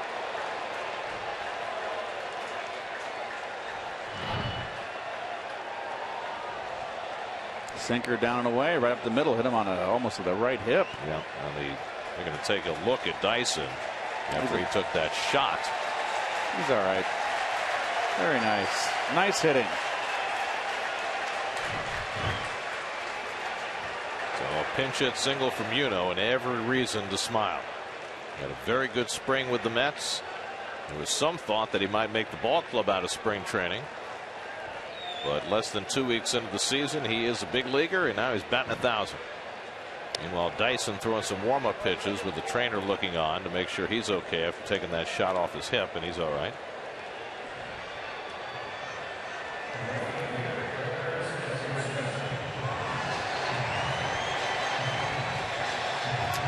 I would imagine that baseball's going to bomb. I still have mine. Travis d'Arnaud takes possession of it, pretends to throw it into the crowd, but he's got the real one in his glove. Old baseball trick. Now with Muno at first, Granderson at the plate. He's 0 for 3 tonight. Curtis is due. The other thing that they'll do with Muno, they'll present him with the ball with hacks and scribbles on it, and then they'll give him a real ball inscribed with the facts of his first big league hit. And Dyson having some trouble throwing strikes now behind Granderson 2-0. Well, he's got to be careful here. 2-0. Nice pitch to hit for Curtis. Sunday on Jets Nation, should the Jets trade up to draft a quarterback? Plus, will Rex Ryan add something to the Jets-Bills rivalry? The crew weighs in on an all-new Jets Nation Sunday at 7, only on SNY. 2-0 to Granderson. And Curtis lays off, and it's 3-0. Well, Curtis hasn't been hitting, but he has been walking. And, you know, last year he was a guy who loved to swing 3-0 and got some good results with it. This year he hasn't been swinging 3-0. He's been taking his walks. I'd turn him loose here, 3-0.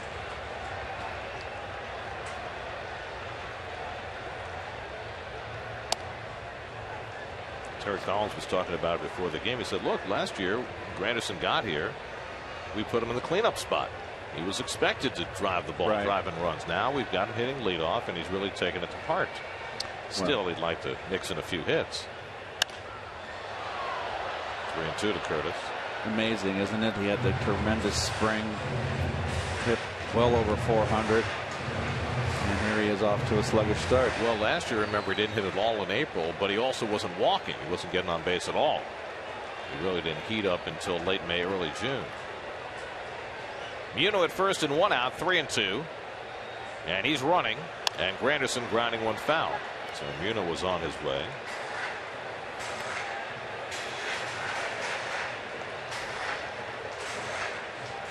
Jerry Blevins continues to throw in the Mets bullpen. Eric Goodell is up as well. Mets now with 7 relief pitchers, with Montero going down today.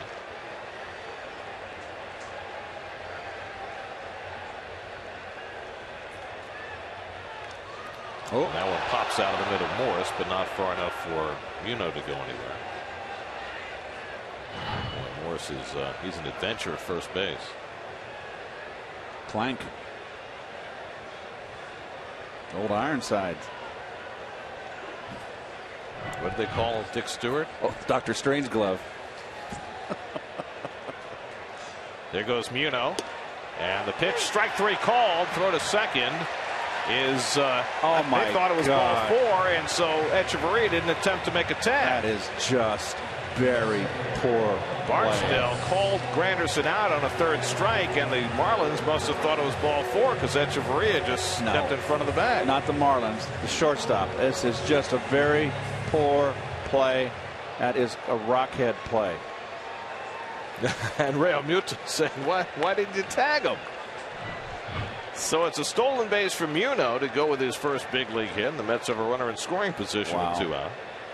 That is just bad. Very bad, embarrassing. So now it's Lagares, who had a broken bat hit and scored the go-ahead run in the 6th inning, and he fouls one away. By the way, did you see the Rock of the Year from Robinson Cano the other night? You told me. Repeat. Mariners had 2 men on. He was at 3rd. The next hitter walked, and he trotted in from 3rd like the bases were loaded, and they tagged him out. Not good. That's El Rocco. Gotta pay attention.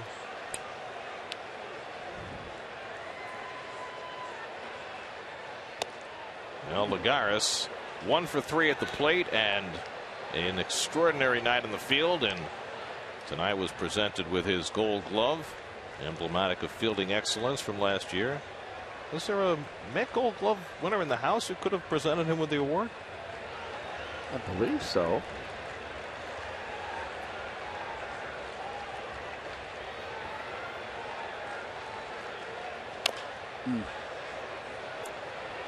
Well, Lagares, the first Met outfielder to win a Gold Glove since Carlos Beltran did it.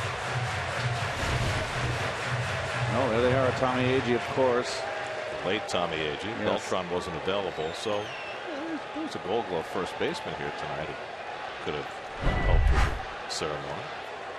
Maybe they'll wait till he gets to double digits. Maybe when he gets 11. That's right.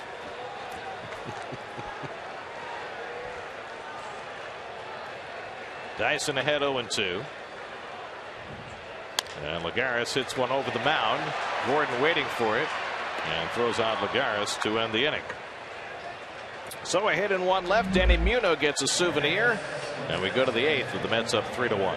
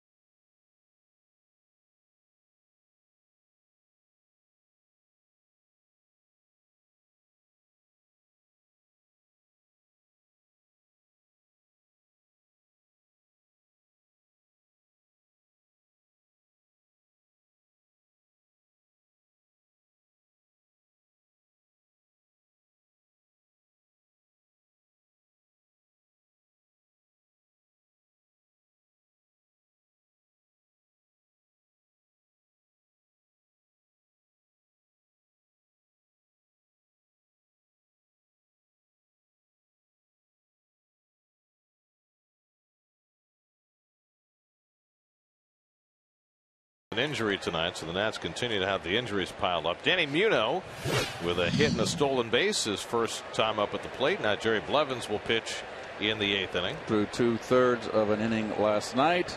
Got the W. 4 pitches. Makes him available tonight. Jeff Baker, the pinch hitter, and he takes it wide for ball 1. Baker, the veteran, 33 years old, has done a lot of pinch hitting in his career. And remember, folks, this is a rarity for the Mets under the Alderson regime. There's 3 left-handers out in that bullpen. So the first time that Terry's had a abundance of lefties. And Blevins, who's mostly been facing left-hand hitters, facing a righty here and unveiling a changeup that we haven't seen very much of. Terry's familiar, getting himself loose, ready for a possible save chance. He's had 4 in the last 5 nights. 2-1 now to Baker. By the way, with Danny Muno picking up a hit and a stolen base, Mark Simon of ESPN did some research. There are now 9 Mets who've had a hit and a stolen base in their major league debut. The first ever to do it was Rod Gasper, who of course famously scored the winning run in Game 4 of the World Series in 1969. Line to center, Lagares with the easiest play he has tonight. 1 away. Lenny Dykstra did it. Keith Miller, Pat Howell, Preston Wilson, Carlos Gomez. Then the most shocking name on the list, Josh Tolley, had a stolen base in his big league debut. Was he in the back end of something? And before tonight, the last to do it was Wilfredo Tovar. And now Danny Muno has joined that list. A hit and a steal in their first game as a Met. That is first courtesy. major league game. That's courtesy of computers, folks. It's hopeful. I don't think Ralph Lindsay I don't think they would have had that. Don't be putting the knock on Artie Freeman now. Artie was, I mean, before computers, he was state of the art as far as that guy was concerned. That's a toughie. The Murph. In those days, that was before even handheld calculators. You had to do the batting averages by hand, long division. I know, kids. Dark ages. 0-2 to Gordon. Slap to shortstop. Flores has to throw quickly and gets Gordon by half a stride for the second out. Flores, SNY Super Slow Motion, brought to you by your Mercedes-Benz Tri-State dealers.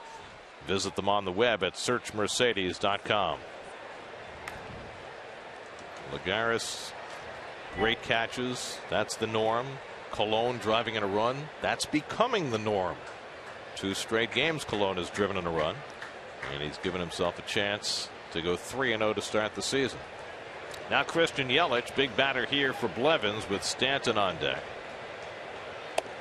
Of course, if Yelich can get on, Stanton would come up as the tying run, and the Mets have right-handers ready.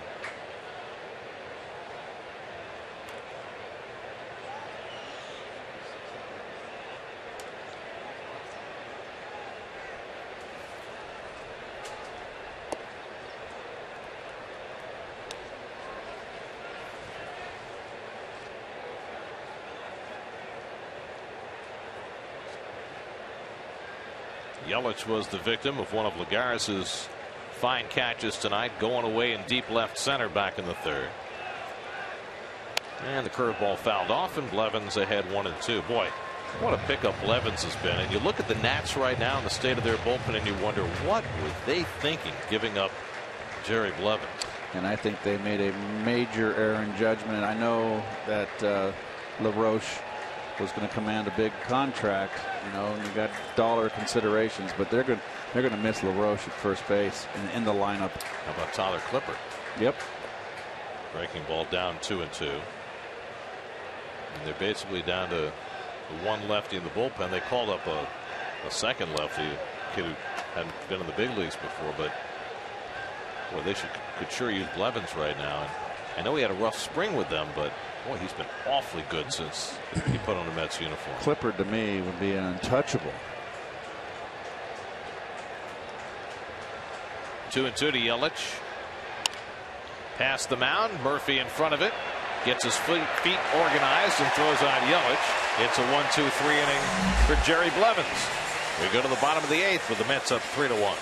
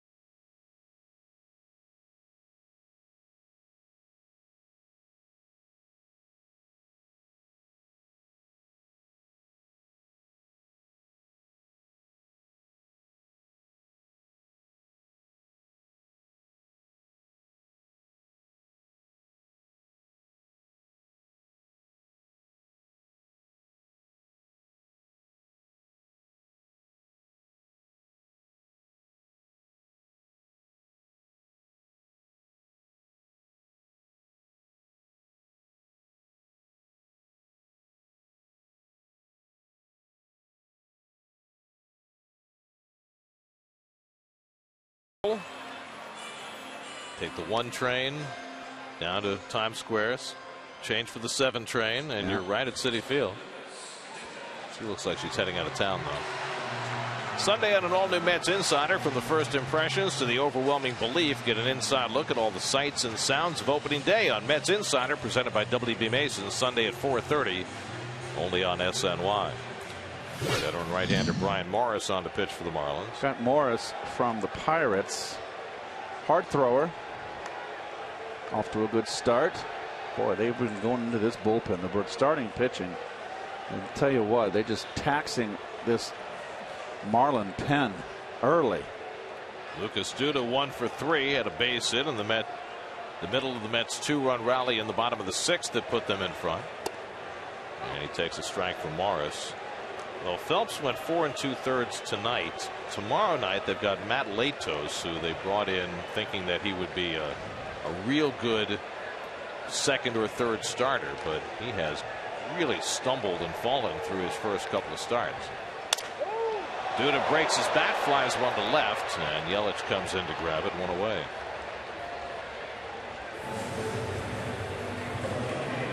Coming up tonight, Geico Sports Night, Chris Carlin will be in the chair. Islanders and Pilates. Pilates is good for you. Chris is nothing if not eclectic. I would like to watch Chris do Pilates, just for a little instruction. Jerry's Familia has gotten a lot of work with the Mets in the midst of this winning streak. Took over as the closer. The Mets have won 5 straight games. He's saved 4 of the 5. And he'll get another chance in the 9th inning. Against the meat of the order. Michael Kadire drove in a run with a base hit to right his last time up. That put the Mets in front for the first time tonight. Yeah, in the 9th, it'll be Stanton, Prado, and Morse, the 3 big right-handed bats for the Marlins. Daniel Murphy waits on deck. Taken the other way down the right field line. That's an extra base hit going to the corner. Kadire stands at second with a 1-out double. That second double of the year. Sorry, Gary. That might get Kadire going. That pitch on the outside corner has been giving him trouble. And what's the best way to break out, and they're going to pinch run for him. No, they're not. I'm sorry. Is to drive that ball. That's beautiful hitting right there. And that might get him going. I might be inclined to run for Kadire here. Put Neuenhuis or Mayberry, both of whom are better defenders in the game. A little more speed on the bases. You certainly have that option. Then you're going to lose I'm not so sure about Mayberry. Well, it's the luxury of having the 5-man bench that Terry did not have until tonight, is that you could if you wanted to. Here's Murphy, who's 0 for 3. Murphy was flied out twice and grounded out. The ground out was a productive one, though. It led to the 3rd Met run.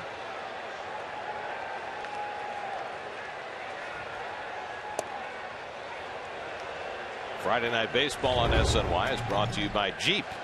Visit Jeep.com today.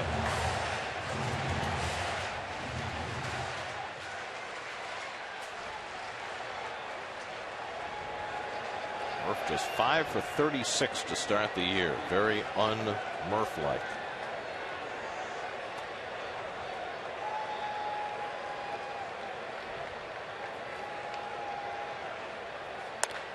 Driven down the right field line. Fair ball. Gadire in to score. Murphy heads to second. Back-to-back doubles. Play to run, and it's 4-1 New York.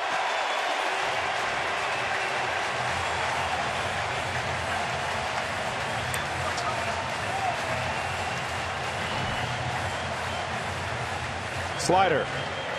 Not a bad pitch. Murph just turns. Very nice hitting, Murph. Maybe that'll get him going. And Murph's been struggling. And you know what? When you're struggling, you're not getting hits, and you drive in a big run there, you have a good at bat. Feels good. Second double, 4th RBI of the season for Murphy. Now the Mets with a 3-run lead. Eric Campbell, the batter. Campbell had the sacrifice fly in the 6th. He's also lined out and walked 0 for 1 on the night.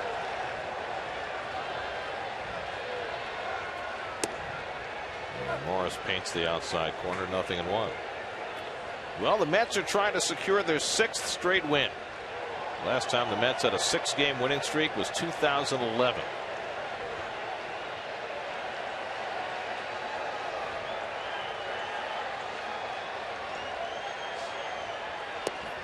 Mets are also trying to go to 5-0 at home.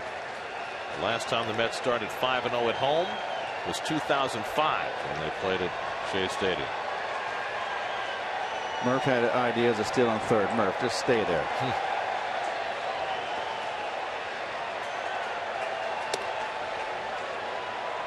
Fastball by Morris, 1-2 to Campbell.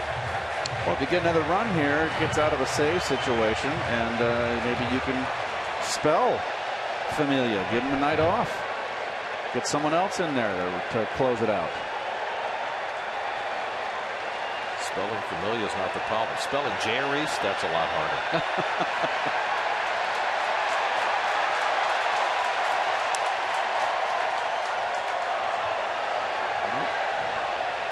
Well, we got the wave going on now. Yeah. People have 38,000 plus on a Friday night at Citi Field. That was a standard back in the 80s, was it not?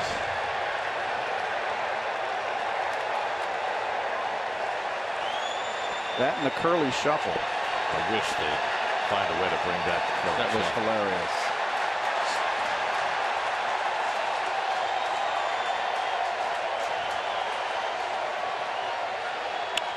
Lined right at the shortstop Echeverria for the 2nd out. Nice at bat by Campbell.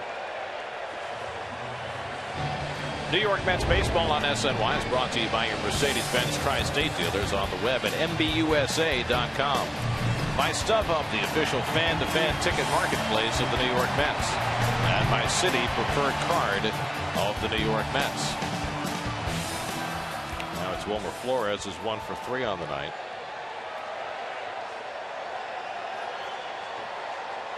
Mets have a run home here in the 8th. Mets, for the 4th straight game, trailed early.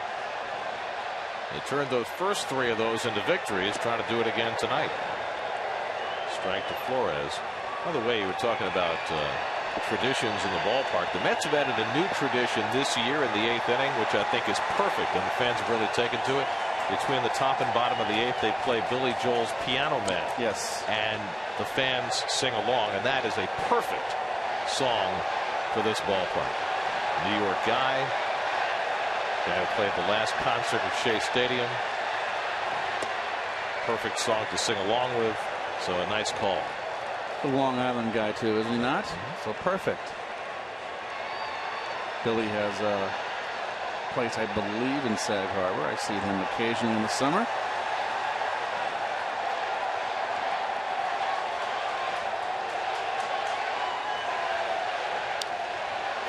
Flores just got a piece. Our next SNY telecast will be Sunday afternoon, which just happens to be Matt Harvey's next start. Final game of this series. Our coverage begins 12:30 Sunday afternoon right here on SNY. We'll be over on Pix 11 tomorrow night for Jacob deGrom's start. But Harvey Day is Sunday.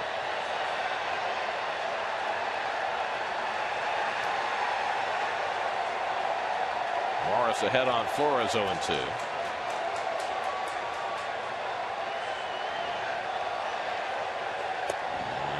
Lays off the cutter. 1-2. David Phelps started for the Marlins, went 4 2/3, allowed just 1 hit. Brad Hand went 2/3 of an inning in relief, gave up 2 runs, 3 hits. He's on the hook. Sam Dyson, an inning and 2/3, no runs, 1 hit, and Morris has given up a run here in the 8th. Flores grounds one toward the middle. Echeverria with the spinorama, and he throws him out to end the inning. But the Mets put together back-to-back doubles, Kadire and Murphy, to extend their lead. Jerry's Familia will come on to try and get his 5th save in the last 6 days. 4-1 Mets as we go to the 9th.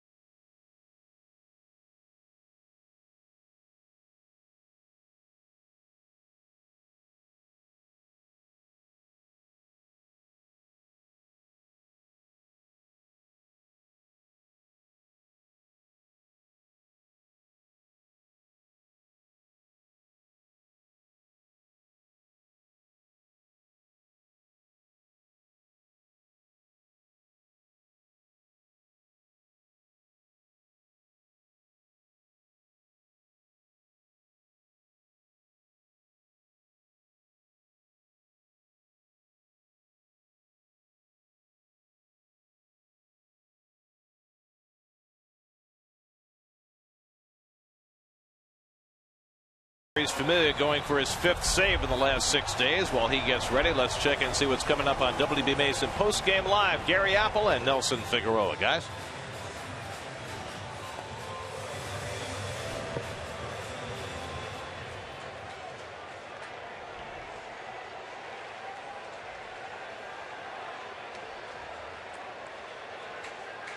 All right, guys, Mets will double switch. Kirk Neuenhuis will bat 9th and play left field. And Jerry's Familia going for 5 saves in 6 days.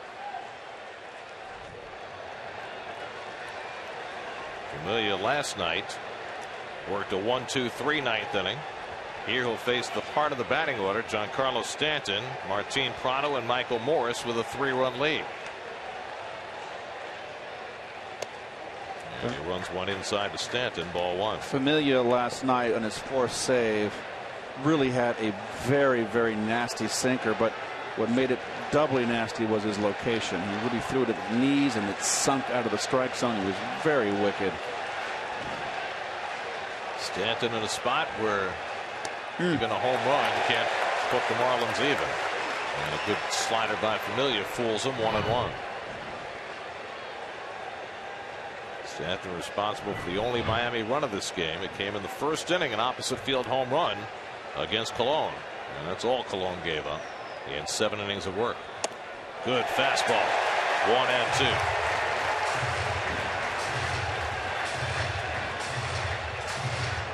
Familia is not a day at the park for a right-hand hitter. 1-2 to Stanton. Struck him out. Nasty slider. Stanton down. 1 down in the ninth. He quick pitched him there, Gary. Didn't stop at the belt. That's that LaTroy Hawkins pitch that he taught all the Met relievers.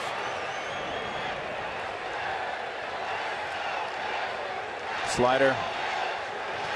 Right on the corner. Knees.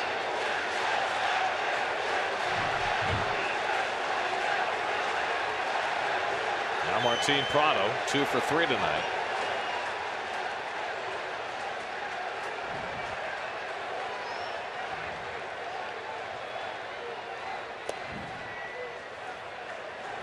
Ball 1 to Prado. Bartolo Colon went 7, allowed a run on 6 hits. Jerry Blevins worked a 1-2-3/8, and Familia trying to finish off another one.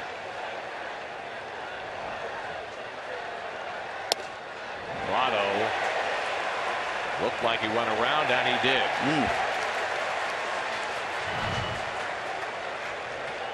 He's throwing hard, Gary. Yeah, he did. Sure did.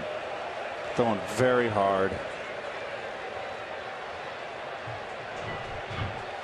Saved 3 days in a row. Got a day off. Came back last night. Looked good. And looking such sharp again tonight. 1-2 to Prado. Fouls it away. That is some kind of nasty hard sinker. Michael Morse, the on deck batter.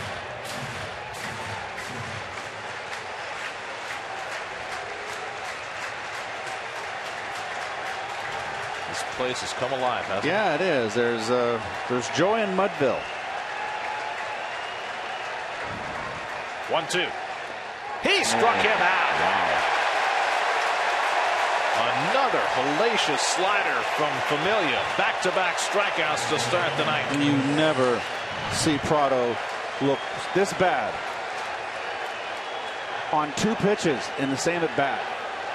Just overmatched him. Look at the concentration. Well, you talked earlier tonight, Keith, about the fact that Familia, now that he has the closer's job, might not give it back. That's the way it looks. Hey, opportunity only knocks once, they say, right? Most times. Marlins down to their final out. Michael Morse, the batter. Slider, strike 1.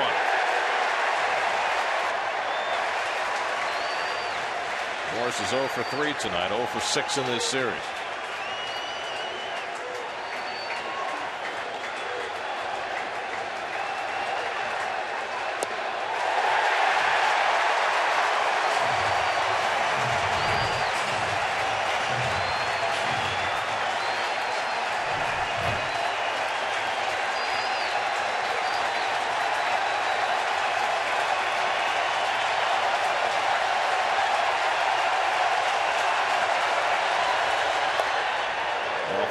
Slider, 1-2.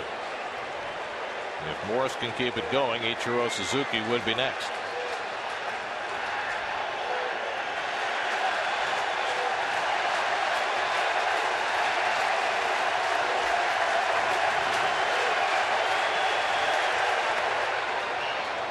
Triples behind record, 2-2.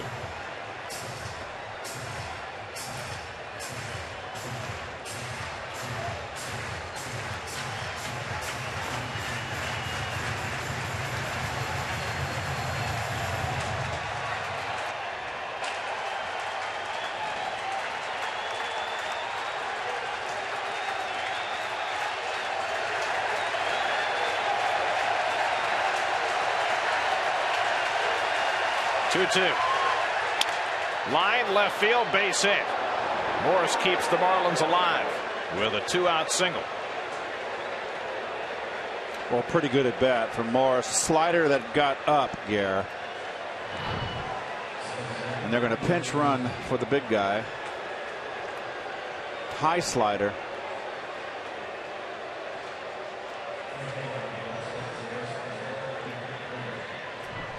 Reed Brignac will be the pinch runner for Morse. So Brignac at first and 2 out.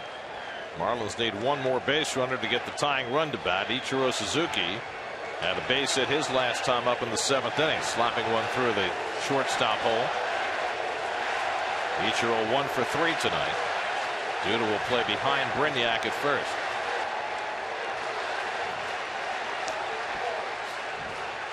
And Ichiro slaps one back to Familia, and the ball game is over. For the first time since 2011, the Mets have won 6 in a row. Familia's saved 5 of the 6. Bartolo Colon gets his 3rd win and a big RBI to boot. And the Mets are 8-3 on the year and rolling. Well, that young man right there coming in from center field made 3 fine plays in the outfield. One on a play coming in, runners on first and second base. But Garris, I'm talking about, really flashed the gold in front of this big crowd, and everything's going the Mets' way right now. They're just doing everything right. They're getting the clutch hits. They're moving the runners. They're playing good defense, and that's making that skipper very happy right there. And this is something the Mets had to do, Gary. Get off to a good start, and they have. And how about Bartolo Colon, 41 years old, 3 starts, 3 wins. He allowed just 1 run over 7 innings today. Waited for the Mets to get their offense rolling. They didn't get a hit the first 4 innings. They got enough runs. Colon got the tying run home with a sac fly. They scored 2 in the 6th. Danny Muno later on got his first big league hit and stolen base. So a big day for him. Game summary presented by Jeep. 6 straight wins for the Mets. It's been 4 years since they've done that. 5-0 at home. It's been 10 years since they've done that. Mets win 4-1. We send it downstairs to Steve Gelb. Steve? Thanks, Gary. Here with Michael Kadire. Had the go-ahead RBI in the 6th inning. Michael, you talked about it last night. Playing small ball, making the right baseball plays. You've now won 6 in a row, 5 at home in front of these fans. Doing just that again tonight. It's exciting. The way these guys were lighting up this stadium here at the end was a lot of fun. So hopefully we can keep it going. What you expected when you signed up? We hoped for it. There's no question. And fortunately, we've been playing well the last couple games, and everybody out here has responded really well. In the 6th inning, that at bat with Lagares on 3rd base. What's your approach trying to get him in? You're just trying to get him in. You're not trying to do too much. You don't want to get away from yourself. You know, you try and go up to the plate with a job, and you do the best you can to execute. Fortunately, I was able to roll it underneath Morse's glove there at first base. I can't tell who's more fired up when Bartolo Colon gets an RBI, these fans or the dugout.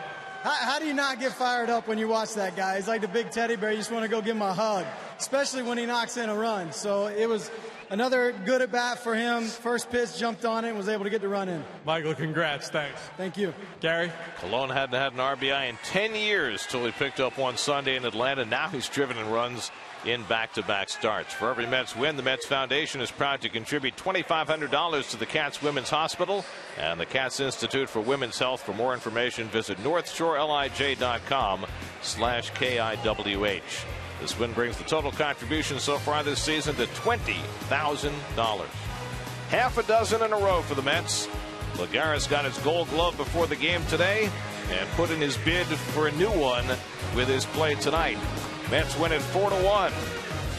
We'll come back with more from Citi Field in just a moment.